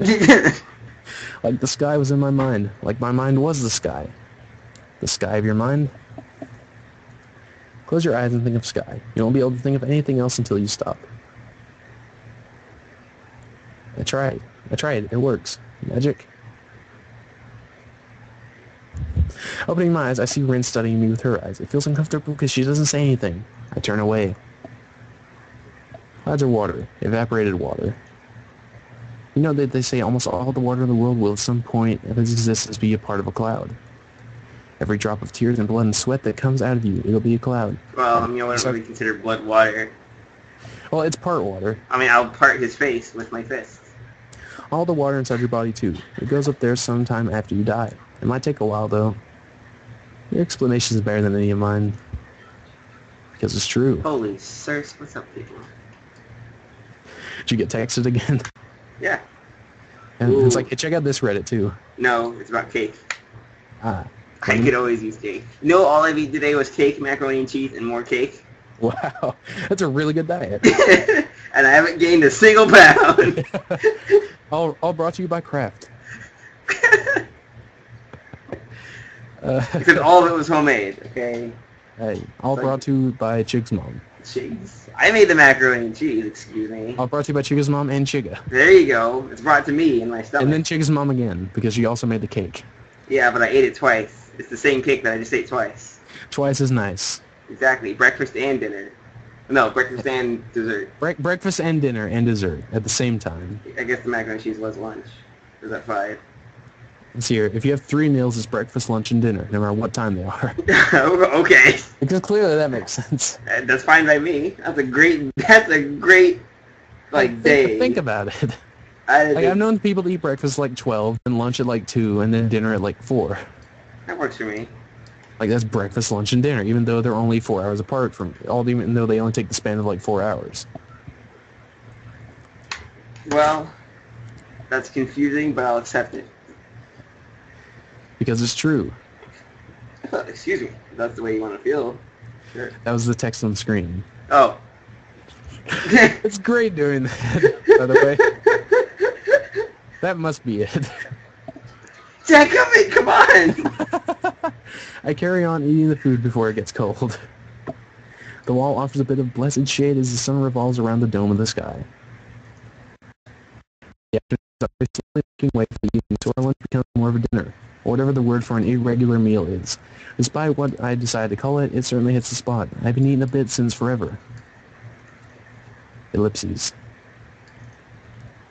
My appetite filled, I let out a satisfied sigh. Rin hasn't eaten all of hers, but seems to be done with her food as well.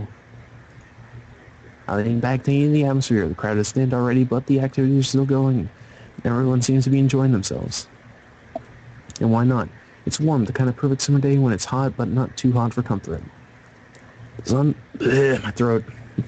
I'm going to take a drink of water while you're doing things. Alright, so while you're taking a drink of water, I'm going to go get cake.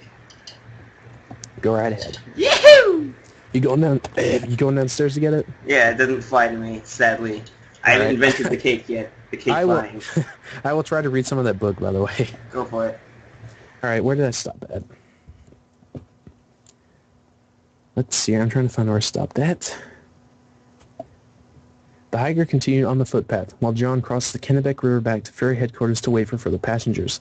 Peter found this part of the trail relatively manageable. Having confronted more challenging areas, he enjoyed a less grueling part of the main trail. He might reach Moxie Bald after all, if he kept up a decent pace. Finally arriving at the clearing John had told him about, Peter surveyed the scenery around him. September foliage on the trees boasted peak colors. Rich reds, vibrant oranges, and cheerful yellows painted the land and accompanied the Kennebec River on its never-ending journey downstream. Sunshine bounced off the river. Peter took out a pair of binoculars and held them up to his eyes, following the river south from where the ferry pickup point was located. He breathed in deeply. Suddenly, he spied movement toward the water. Peter removed the binoculars from his eyes, blinking hard. No, it couldn't be. Are my eyes playing tricks on me? He thought alarmingly. Daring to glance through the binoculars again, the hiker's vision hadn't deceived him. From his perch, he saw a man wading into the unpredictable Kennebec River. Tall and skinny, the old man wore waist overalls and suspenders over a drab woollen shirt. Peter thought he looked like a gold prospector from the late 19th century. The water reached his knees when Peter yelled out, "Stop! Don't cross the river!" Peter's words sailed through the air. The figure either ignored Peter or didn't hear him, for he waded in deeper. Not giving up, Peter cupped his hands to his mouth and shouted as loud as he could, "Wait! It's too dangerous!" The hiker quickly picked up the binoculars to his eyes to see the stranger heeded his warning. The mysterious man glanced up in Peter's direction. Chills ran up Peter's spine, for it seemed as if he looked right at Peter, their eyes meeting through the lenses of the binoculars. The man silently regarded Peter responding, squirting into the river in a steady, slow manner. Come back to mistake. Yep. Oh, my curse! Oh, jeez, dang, thanks, Dale! Apparently so, because I didn't make a mistake until you came back. Okay. I'm just kidding, man. Oh. I'm pretty? You're pretty good. Oh, well. You're pretty good. I'm pretty gay. I mean, that too. But well, jeez! You already thought I was not gay, just confusing. I didn't read that one. I thought you did! Before I left. The sun will set soon. Time really has flown by. Yeah, I read it in my head. Got going. We've been sitting here for 6 hours. Yes, we have. You want to do something else now? No, not really. Me neither. She adjusts her position and leans against the wall, and I follow her lead, relaxing my own body. For minutes on end, we sit there without saying a word. I'm trying to feel Rin's mood from her demeanor, the tension of her muscles, the tiny expressions fleeting on her face. It's no use. She's unreadable as always. The crowd swells to and fro, people happily chattering with each other. Very few people pay attention to the mural, and even less to us. I fiddle with a few odd pebbles absent-mindedly. Throw them at the people. The act of doing something just for the sake of doing something, the pinnacle of idleness. Inch by inch, the sun creeps lower and lower towards the tree line, changing the color of the sky close to the horizon from golden yellow to orange and red as the moment of sunset dawns in the air. I know this draws, but I don't care. Yeah, there you go. I feel like my stomach is filled with lead after eating so heavily, but the brick walls feel surprisingly comfortable against my back.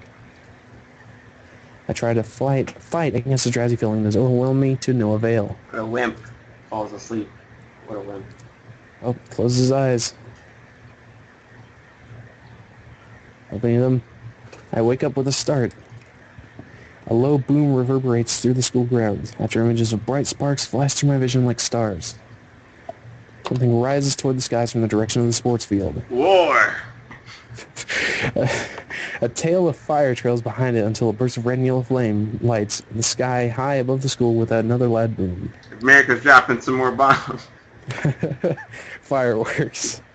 You know, fun bombs. Fun bomb? Yeah, that's what fireworks are. Well, until you realize they're all sprinkled with radiation. America's one true plan. But they get them from China. Wouldn't that be China's true plan? Ooh, now you're thinking. Yeah. It's a conspiracy. It's Kenji, can we Yeah, I was going to say Kenji's conspiracy. Yeah, the women of China are conspiracy. Conspiring? Conspiring, that's the word. Conspiracing? Yeah. Jeez. The sudden flash of light against the canvas of the night sky awakened me to realize that it's actually dark already. The sudden light of Flash, the superhero. Yeah. How long did I sleep? I feel groggy and can't feel my right arm. As I attempt to flex it, I realize why. Rin is leaning heavily against my shoulder, almost falling on my lap. She's fast asleep, not even fazed by the fireworks. Her mouth is slightly open and her eyes are peacefully closed, a sleeping childlike face of the innocent. I shake Rin gently with my free arm, trying to wake her up, or failing that, move her so that my other arm is deliberately from its pinch. Liberated. Rin's face twitches and her eyelids shut tighter, as if to resist against waking. She gradually opens her eyes, but keeps them half closed, letting the light from the fireworks sneak just past her eyelashes so that her green lashes mirror the bright flashes of the explosions, then looks up at me and frowns. Just a while longer, okay? On whitewash. Air horn. Air horn. Drop kick. While sitting down. Because that makes sense. Hey, anything is possible. Yep. Rin's voice is drowsy and slow, leaving her almost unintelligible mutter the words hanging lazily in the air. I couldn't speak there. It seems as if she is not entirely aware of the situation. Rin's head drops back on my shoulder as she leans against me with all her weight. She snuggles against my side, trying to make herself comfortable, but making me feel very uncomfortable at the same time. I become intensely, almost painfully aware of Rin's warm body and the deep, peaceful movement of her chest to my arm. Oh, I didn't have to be aware of that. What? Right.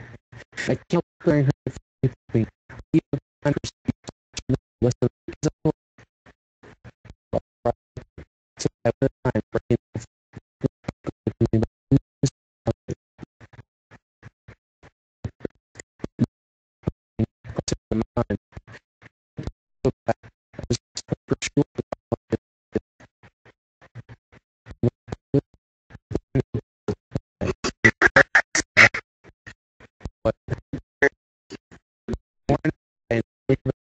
Coloring the dark night sky and changing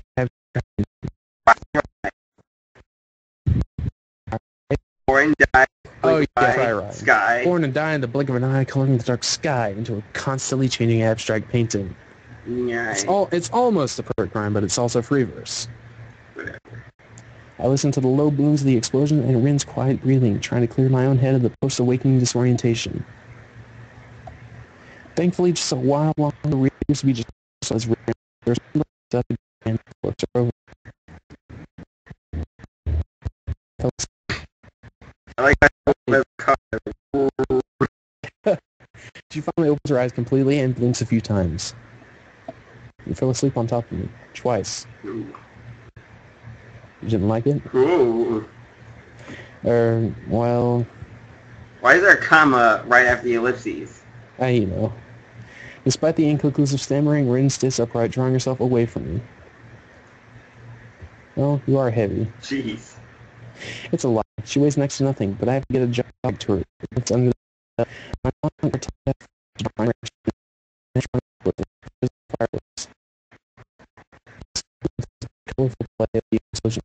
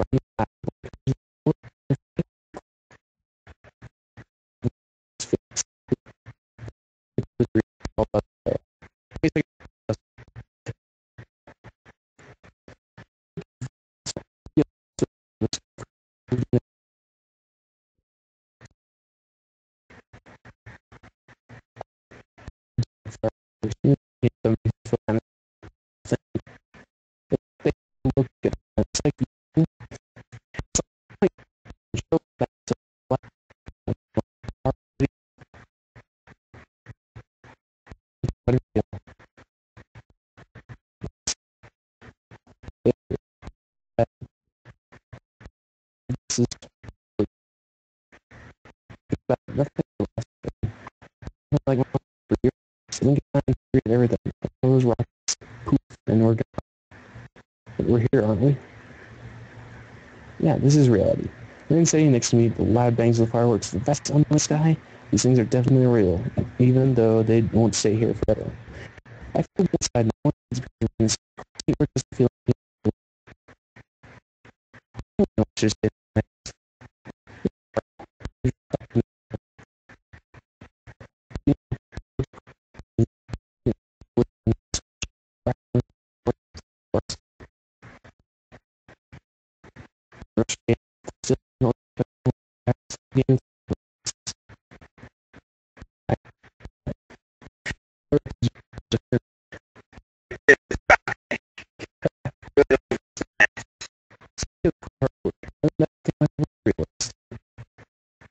isn't it the word for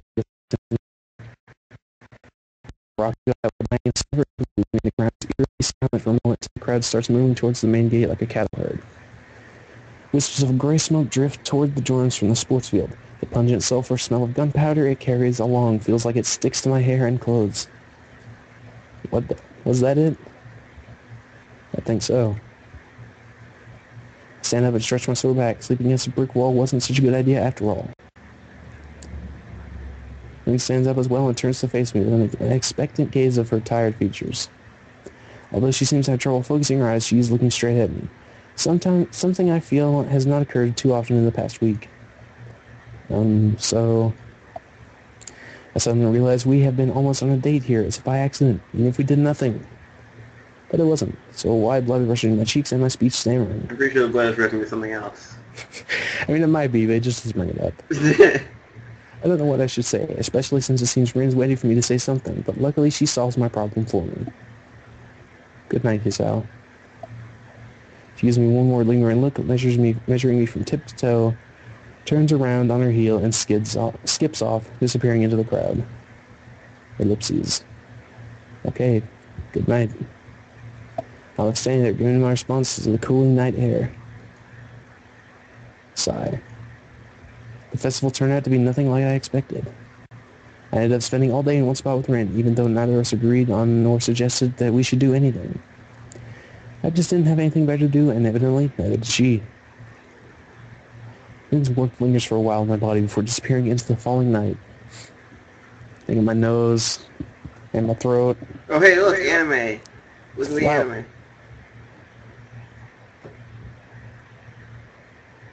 So anime. It is. It's not anime enough. It needs more anime. It's pretty anime right there. Psychotic nightmare. Hey, you know, close enough. Drugs taking over. It's like, I wonder why she was painting on a mirror. She wasn't, but okay.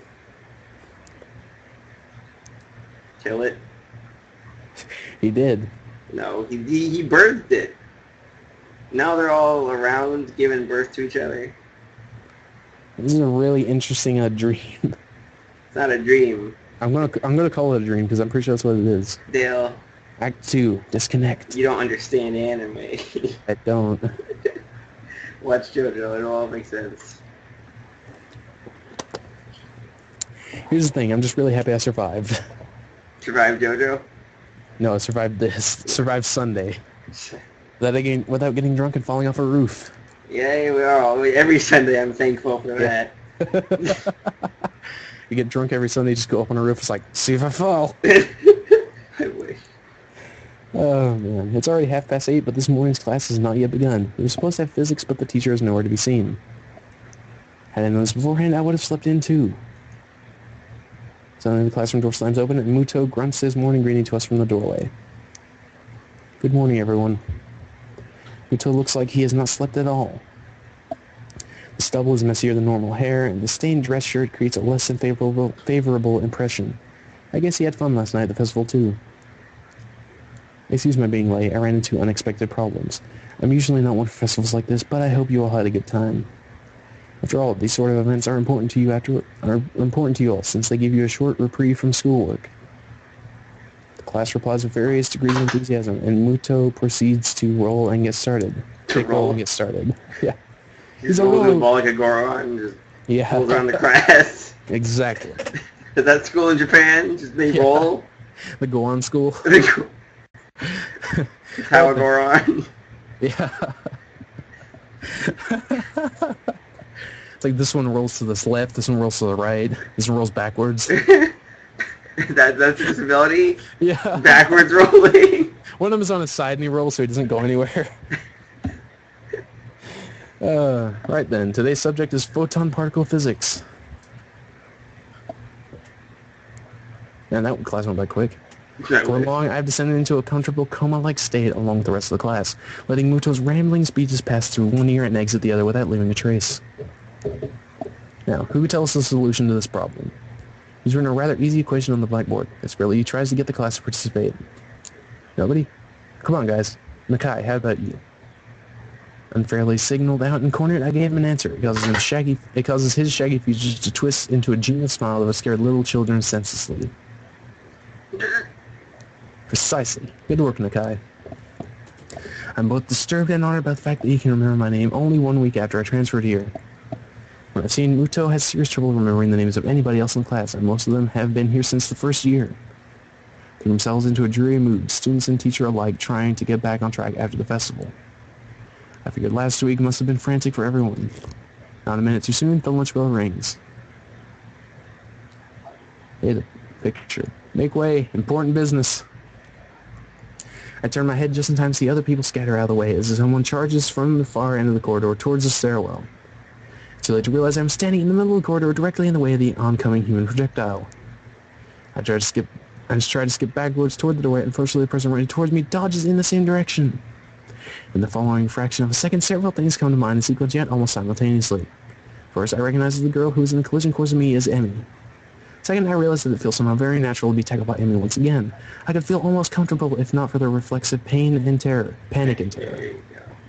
Third, Emmy seems to be carrying a foot-tall stack of pears while running in the hallway. She crashes into me, but at least the impact was a grazing one on my arm this time. Owie! Why does this always happen to me? Because you're running in the hallway. Gee, I wonder, could it possibly have anything to do with you running through the corridor like you were on fire? She whimpers regretfully, looking like a hurt puppy. The sight makes me regret my snappish comment the very instant it emerges from my lips. But I was in a hurry. I can tell. Sorry. Don't worry about it. Emmy wails weakly one last time, rubs her forehead as if to expel the ache while her gaze sweeps over the hallway floor. As she notices her neat stack of papers spread all over the floor in one big mess, she lets out a horrified yelp. Ah, the printouts! Oh, no, what am I going to do? Teacher will give me hell if they get dirty. They're probably fine. Let's gather them back up. It won't be a problem. I'm going to take a drink of water. Sounds like a plan.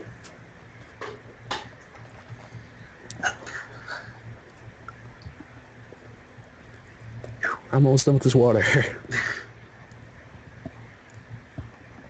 Has been like 2 hours, so. You know. Yes. Okay. Want to get out scene here? If you want. That's what I asked. Sure, why not? Okay. Alright. You can hear your triumphant voice talk about how you didn't die. Yeah. That'll be the first thing I say to him when he gets in. I didn't Hey, die! I didn't die! I'm not dead! Soylent Green is people. It's a cookbook. It's a cookbook. Is that part of the thing? Yeah. He's back again, and yes. Oh, Hey, no, Odyssey! I didn't die! Good job, man. We were both really worried because it was heading in that direction. Yeah. I was like, this is the exact same text, and then it wasn't. Oh, wait. Yeah. And now the good has happened. Yep. So, are you still on Act 1? Now. Yeah, it's all the anime. Did you get Rins? Yep. Yeah. We got her anime. Yeah, I know. Isn't the anime cool? It's pretty cool. He goes like goes through like a psychotic trip, which I don't appreciate. Not really a Oh. psychotic trip. I mean, Yeah, just like a surreal looking thing. you're Yeah. one for that kind of Like, thing. let's Dale. hear it. It had dragons, and it had dandelions, and it had a bed. Yeah, that's foreshadowing too.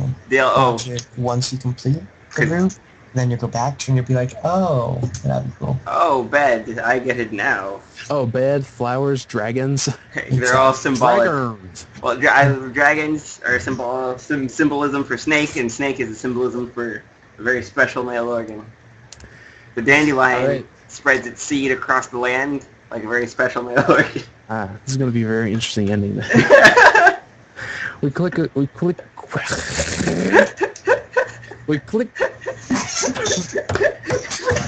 Come on, man, you can do it. Quickly round up the papers and we can sort the scattered pile in our hands back into the orderly stack it was. Where are you going? Nowhere in particular, I guess. Didn't want to be left alone with Muto in the classroom. I think he has a hangover. Have you eaten lunch? Not yet, but I'm not feeling very hungry anyway. She looks at me incredulously, as if doubting my sanity for letting such a thing out of my mouth. You should come to the roof. I promised Rin I would eat lunch with her. I bet she'd like company. Uh-oh, my lunch with Rin had been remarkably unsuccessful. I read that as lunchies. It's like, is that a word? Yeah. You know, the lunchies. The Lunchables. Oh, no. To be fair, that might be what they're eating.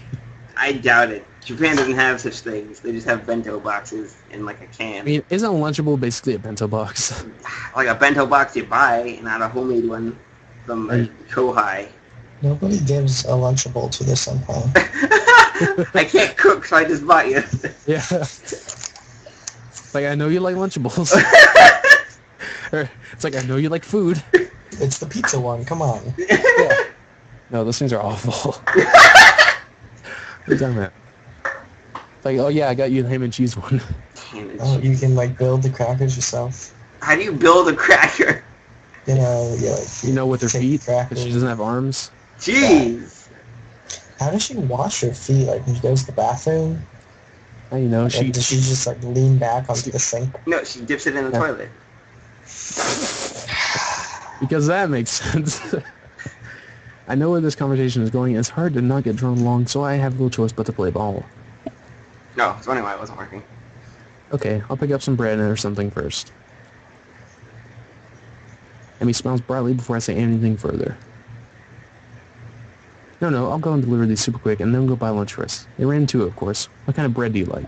The good kind. It's fine. French. You don't like French, yeah. If he says French, it's all over. The world ends.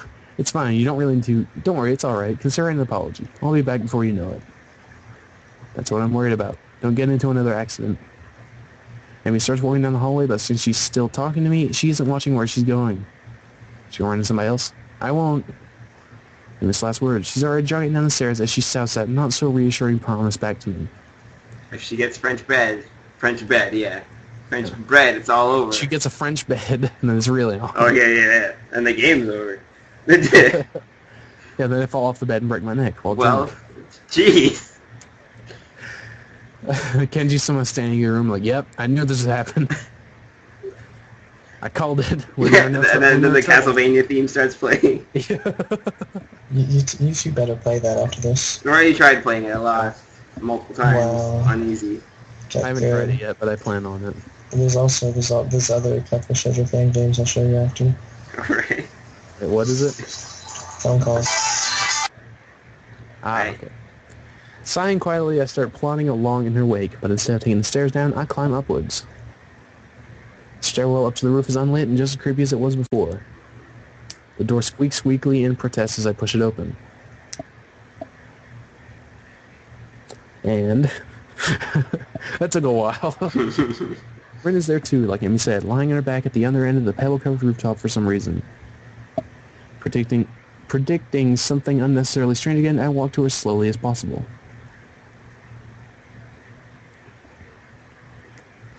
That looks like it's just copy-pasted on there. Probably is. I thought it was going to be like an actual drawing. Hello.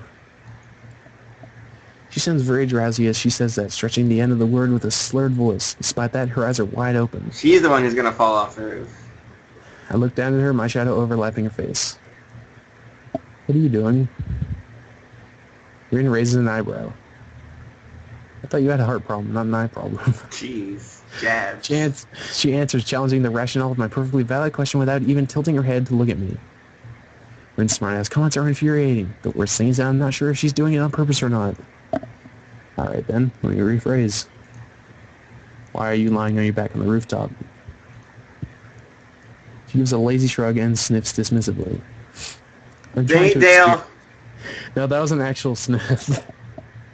But it was too on the nose. Nose. Ah, I see what you did there. I mean, it was poor choice of words, but I couldn't think of another thing for it. I'm trying to experience. People probably don't do this enough. Experience. Has she ever been experienced? Probably. Oh! What exactly are you trying to experience here? I can't really tell, but there's probably a reason people don't do whatever. She's playing dodgeball with me again, answering my attempt at small talk with riddles I don't want to puzzle out. But I don't want to ignore her either. Yeah, but the reason is that everyone's too busy with their lives to pay attention to the really important things. Like watching the sky. She tears her gaze away from the sky and finally looks straight at me. The penetrating deepness of her eyes once she focuses them on something startling. You know, if you were a girl, I would be able to see your panties. If I was a girl, I wouldn't come this close to anyone who tried to sneak a peek at my panties. I have that much common sense. I wouldn't either, but sometimes it can't be avoided. Like now, for example. To tell you the truth, I don't even really want to peek at your panties, though. Not yet, at least. Underpants are the soul of a girl. You shouldn't peek at something else. You shouldn't peek at someone else's soul, even if you are not a girl. Guy, I guess I can understand that. To us, there's some sort of half-mythical object that we can't quite comprehend. Well, I never considered it like that. Yeah, that's exactly how I think about them, too. What a coincidence. It really is. So, did you have world history in the morning class? I skipped class. To do this? Oh, I'm not actually doing what it looks like I'm doing. Or at least I think that what I'm doing doesn't look like what I look like. But from my perspective, probably. That sounds like something I would say. It does. Yeah. But it Yeah, sounds like something you say. I'm pretty sure it's something you've said. Yeah, it probably is. Yeah, I skipped class to do this. I guess whatever your reason is as good as any. Giving into the tired feeling in my legs, I sit down on the roof next to Rin. The pebbles are not the most comfortable bed in the world, but if she can stand it, then I should be able to as well. What are you waiting for? Try it. I bend my neck backwards to take a look at where she is looking. Over a blue sky of cloud, she does my field entirely. Nothing special, even though the weather is fair. I give a shrug, trying my best to imitate the nonchalant manner which Rin seems to have evolved to perfection, and lie down on my back. The sun's poking my back through my thin shirt whenever I shift my weight even a little, forcing me to keep as still as possible. I try to ignore the discomfort and myself, and on the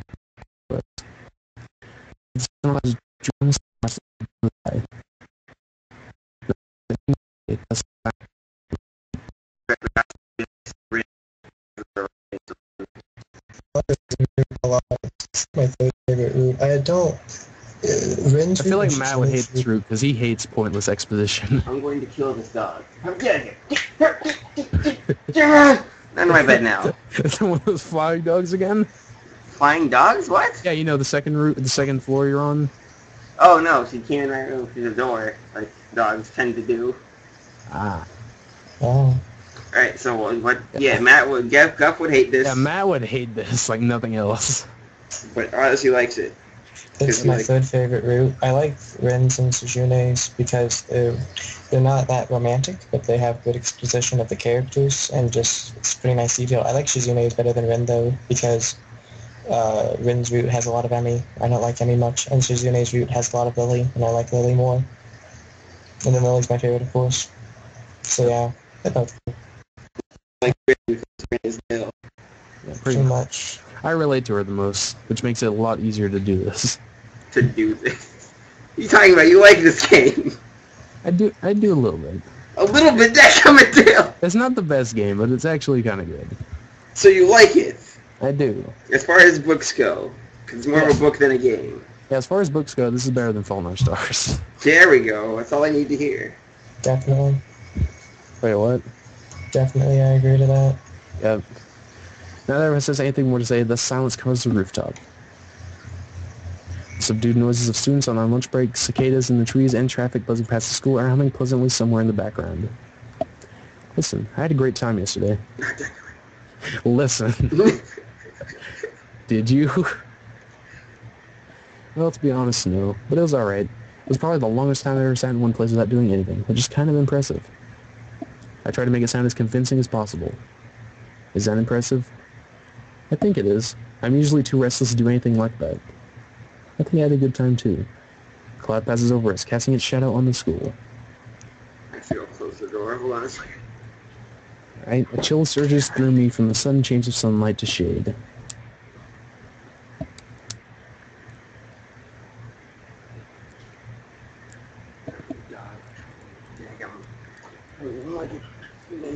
Daggum dog. I read this one. Okay. I realize that summer is not in its full bloom quite yet. The only measure of time passing is the slow pace of the clouds moving towards the town. Stray beams of golden sunlight leak through the gaps, blinding me for a moment whenever they hit me directly in the eyes. The blue of the sky looks so unreachable. How do you fight it? Oh yeah, honestly, we found out a way for how I can fight clouds. What? Skydiving. Well, Like, I don't know. like clouds, so don't hurt them, please. But, you know. I mean, you can't hurt a cloud. They're just big. And while they're not, like, I want to fight a storm cloud, and they probably wouldn't let me do that. But if they did. Oh man, you just get in there and get struck by lightning immediately. Hey, the lightning's going to take a little more lightning to kill me. But I need a brave, stupid pilot to drive me into a storm cloud. Just wear a rubber suit on the way down. Nah, I that's mean, lame. you actually don't need a dumb pilot, because you usually just fly above clouds like that, so you could just drop them above it. Nice. Yep. Alright, well. You can get the drop on the cloud. You can drop kick the cloud. You're right! I can drop kick the cloud. Oh man. That reminds me of the time I spent in the hospital, where I was bored out of my mind on a daily basis. Somehow it didn't matter after a while. I learned to appreciate other things besides watching TV and gossiping with people I didn't even like. A comprehensive sensation of calmness spreads from my side to my other senses, finally hitting my brain. An airplane zooms by, leaving two thin contrails in its wake like a pair of chalk lines drawn from one end of the sky to the other. I wonder where it's heading. The low din of its engines carries all the way down to my ears, although it's barely audible over the racket from the quad. It's nice. It's nice, but I don't understand why this is more important than going to class. Isn't it good to do something you like? Every once in a while? Of course, but what are you doing? I mean, it snuck up on us without either noticing and is only a step away from me, holding several packages wrapped in plastic firm in her arms. Again, the way he said that without either noticing. That's true. Yeah. She leans forward and peeks over me, overshadowing my face almost the exact same way I overshadowed Rin before. This scene looks so weird. It looks like Emmy is just like God in the sky, looking down at everyone. So she's Madoka. Spoilers. I wonder how weird this looks, the two of us lying on our backs on the rooftop. That's what I asked too. I'd be more concerned about what you're doing. If I were you, I wouldn't come that close to people who could see your panty. Bringing this up again. Rin. Emmy's voice is scandalized, but she quickly takes a step backwards, pressing her hands against the front of her skirt so abruptly that the parcel of bread she was carrying fall. I quickly avert my eyes and glance angrily at Rin. She pretends not to see me. You said I wasn't like that, right? He is. Right. He really, really is. Emmy scowls at Rin and crouches down to pick up the packages. She wipes the dust off them and skips lithely around me to Rin's other side where she sets herself down. Anyway, here's your bread. Sorry it took a while. I pull myself up into a sitting position and gratefully accept the bread Emmy's offering. All three of us ravenously dig into the simple meal. The bread is surprisingly decent and readily fills my stomach. It's the dust that adds the flavor. Yeah, you know, the pebble. It's like, man, this is really crunchy bread. Exactly. Everyone loves crunchy bread. It's like crunchy peanut. It's like crunchy peanut butter, but Yeah, crunchy bread. Crunchy bread and butter. Dude, that would be great if they put peanuts in bread. Pretty sure some do. That sounds great. You could I should look try to. up- I should look for that sometime. You just look up peanut bread. Dude, that sounds really good. Dang, no. I follow from the corner of my eye the skill with which Rand handles her bread between her feet. Roaring time. I haven't seen you on the track in a few days. Was that Odyssey? Thank you for adding in the Xenoblade meme. It's needed. He's already done that once before. Yeah. He says sometimes he doesn't say rain, sometimes he says Ryan. Oh, you say Ryan. Wait. That'd be Oh. better. Yeah, this is also good. Oh, But then you'd be going right. out with a guy, and you know, I mean, hey, I don't know what day it is. well, he goes out with Rin, not a guy. Or at least I don't I think don't. Rin's I mean, a I guy. don't know what it is. Okay. I missed that. I'm sorry. Don't worry about it, Dale. Moving on. Oh, right. I figured it was too heavy a routine for me to start with. So you've been doing something else? I've been considering my options. She frowns, but doesn't pursue the issue further, for which I'm thankful. Amy seems pretty headstrong, and I wouldn't really want to get pestered by her about this on a daily basis. I have enough burdens to bear with Shizune and Misha already. I thought she's gonna be Shizune or whatever. What was it? Shizzy? Shize! We barely finished the lunch before the bells ring, calling us back to our classrooms. Hichan. Misha waves at me as soon as I enter and starts talking before I even make my way across the classroom. How was your festival? Did you have fun? Still somewhat undecided on that, I'd say probably. Why? Wahaha, Tole. Just asking. Her eyes glint in a way that tells me she's not just asking. I can't even start to guess her motives, though. As the well-timed entrance of the English teacher prevents us from talking further, Misha falls back to plan B. I was there all day with Shichan. We had a lot of fun. Weren't you supposed to be doing work? What is this? Oh, it's notes. Oh, because class was starting. Yeah, don't worry. Everything went really well. I don't reply to that, and she leaves me alone after Shizune demands her attention.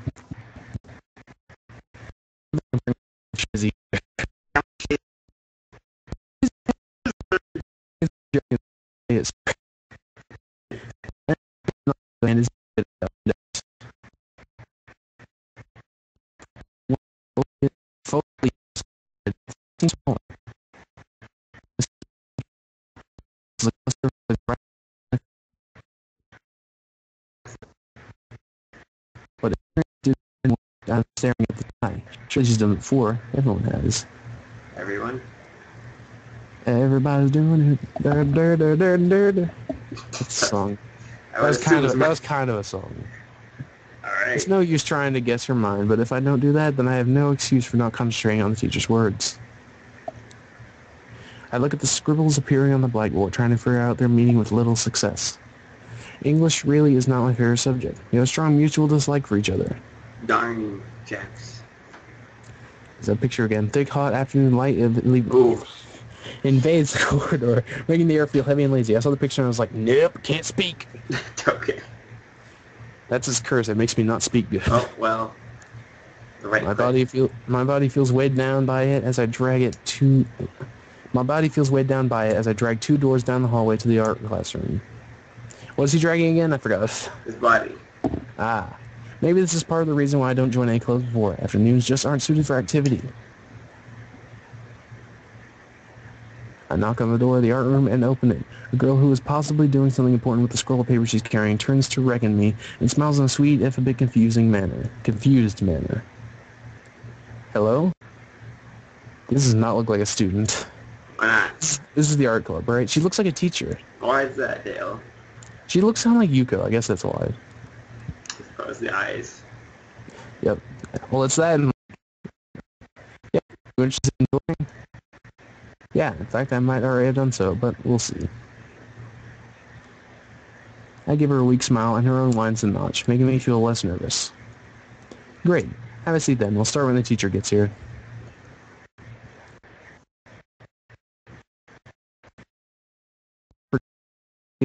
room and apart from a few members are lounging in their seats waiting for the teacher. Rin sits alone in the window seat looking outside. She's the only person here that I know, although a guy I've never really gotten along with from my own class is here too. There we go. No, wait. Yeah, there we go. No one... Wait a minute. Go back one real quick. Okay, we read that one. Nobody else comes to greet me. Maybe introduction to look for later. So I just settle for silent observation as well. We're approaching 90 megabytes. I think that'd be a good time to stop. One boy has sunglasses on. An odd sight indoors, where we nod at Yamaku. I bet he's the blonde student Rin was talking about. The wait proves to be extremely short. Nomiya walks over to stand beside his behind his desk. Shoujo! And gives a smile and a flamboyant greeting. Good afternoon, everyone. Christine first saw there is a new member, so everyone gets along with him. He winks at me unsettlingly. All 8 members of the club, including myself, answered his greeting with considerably less enthusiasm. Still, people finally straighten up in their seats and begin to pay attention. I think some of you still have projects to work on, so please continue with those if you like. As for the rest, I was thinking today we could do some rough studies. How does that sound? Nobody answers except with some unintelligible murmurs, which Nomiya apparently interprets as unanimous approval. Alright then. Everyone not working on the other projects, choose a partner and draw a sketch of one another. You should be able to complete this today, but if not, we can continue it next time, or even do it again if you find it interesting. Remember to pay attention to the lighting and shadow and give it your best. Pairing up. I feel pretty awkward about it, hardly knowing anyone here. I wish someone had asked me to be their partner. People stand up and move their chairs closer together, but nobody comes to me. What a loser. Pretty soon, everyone else is paired off. Friends team up with each other, but I'm left alone. Well, there is Rin. She's sitting in the furthest corner of the classroom, still staring out the window and seemingly uninterested in taking part in the exercise. Since she's the only one without a partner, I walk to her seat. I want her. I want her seat. It's a very comfy-looking seat. I want it. I can't see her face because her hair is covering most of it, and she's looking away from me. Rin? I call out to her. No response.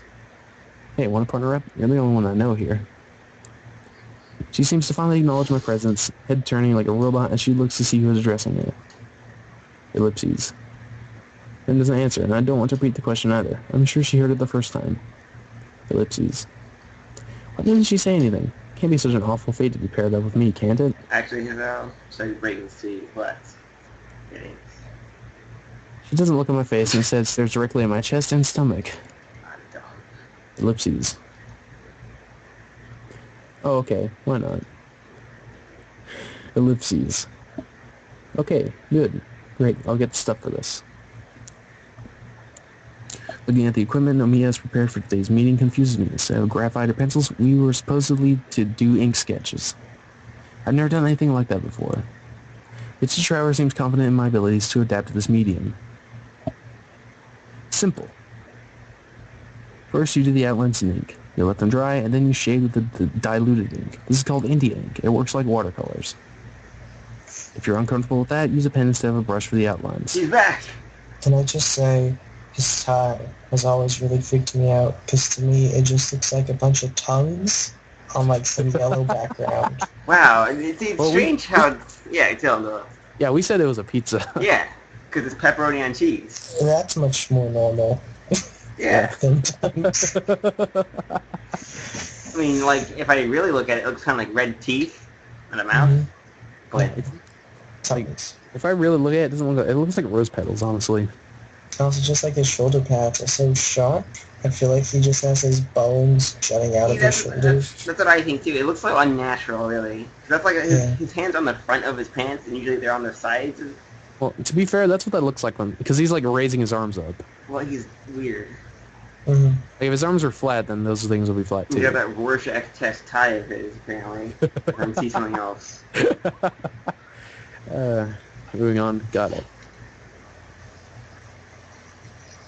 I pick up paper, water cups, one pen for me, one brush for Rin, and ink for both of us. Then return to Rin. Grabbing a vacated chair from nearby, I see myself directly opposite her. Do you want me to do it with my foot or my mouth? What did you say?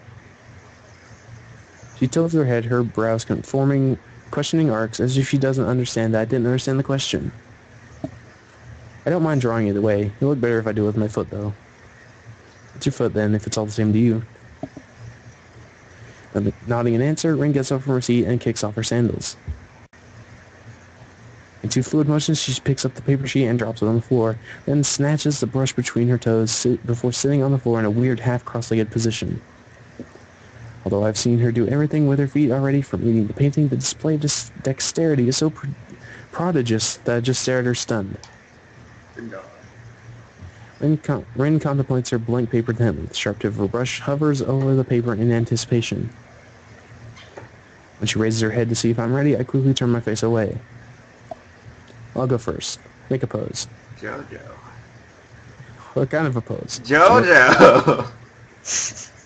It doesn't matter. That's the point. You have to make the sketch. That's the.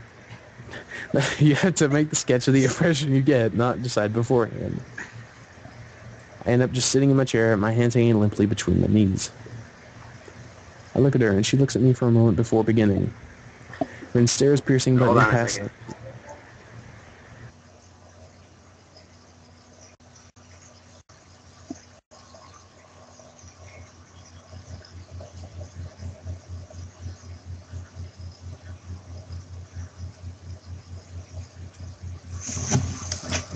Alright.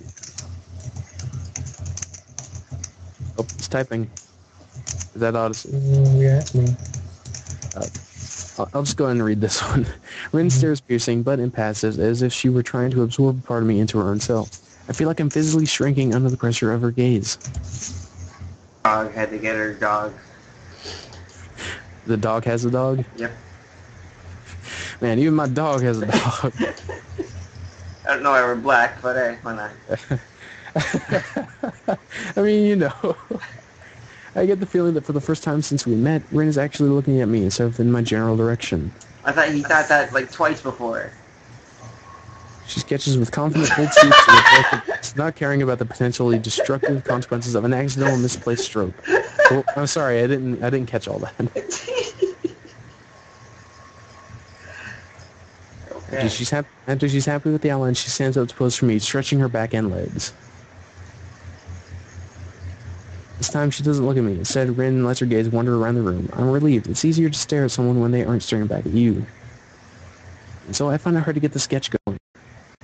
I'm not especially artistically talented, so I'm scared my portrait will turn into something disfigured, especially when compared to my partner's skill. I don't want to embarrass myself too badly on the first try. That's the best time to embarrass yourself, because it's on the first try. Rin is not helping the process either. She doesn't stand still for even 10 seconds, tilting her head from one side to judge her drawing, biting her lower lip, looking unsatisfied, and constantly shuffling around like she was on hot coals. I finally managed to make some headway on my sketch, and with my outlines done, we both start inking in the shadow and light. Nomiya passes by and remarks on the beginnings of our sketches. Very good. Standing figure is easier for a beginner to get a grasp of. But I didn't choose the pose.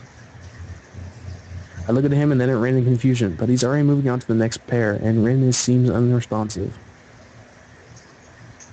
Just like when she's painting the mural, Rin has become so engrossed with her work that it seems she has shut me, the classroom, and the entire world itself out from her own little sphere of existence. Every now and then she leans backwards seemingly to get some perspective. Sometimes she bends forward, leaning down until her nose almost touches the paper. This rocking back and forth looks silly. Suddenly, Rin proves she has completely drifted off into the world of her own and speaks. Are you having fun already? She doesn't raise her eyes from the drawing, which is a good thing. The breaking of the silence sends a jolt of surprise through me, as if I've been electrocuted. I don't know yet. It's hard to say. I can't hear how she replies to my answer because it seems she's suddenly having a private whispered conversation with her sketch. I don't understand how she can draw so well when she has the attention span of a butterfly. It seems she lost her interest. I go back to work on my drawing as well. I try to add texture to Rin's hair to somehow grasp the way that golden afternoon sun lights her bright red tussle aflame and transfer it to my paper in shades of black and gray. Somehow this pen and the bottle of ink seem like such lousy and inadequate tools for the task. And it's past, but the sketch doesn't magically look any more like Ren than it did before. It always wakes me up from my despair. What about now? Excuse me? Are you having fun already? Why do you keep asking that? This is a club, right? Clubs are meant to be fun. You joined to have fun. Are you having fun? Is it important to me that I'm having fun? Yes. Okay, I'm having fun. Good. I wonder if I said that just to please her or if I really meant it. I can't really decide which is which. Which is... I don't hate this, though. I can honestly say that much. It's good enough for me. All right. I tried to reread that, and then you just... Well, excuse me, sir. Don't worry about it. Don't worry about it. Should we now is a good time to... Yeah. 92 megabytes? Yeah, that's probably good. Man. This is getting pretty good. I mean, you thought it was pretty good before. Now it's getting better. Oh. I thought it was pretty good when I didn't die, so... And then you died and you lost all hope. Yeah, I died and I lost all hope, and then I didn't die this time. And I regained hope, I think. I think. Until you see the ending. No, the ending is going to be like, yeah, this is good. Well, I hope not. Please don't say that while you're looking at that. I'm going to say exactly that. Yeah, this is good. You're supposed to say Polnareff. Well, he certainly came in Polnareff. There you go. Oh, man. Alright, well, now...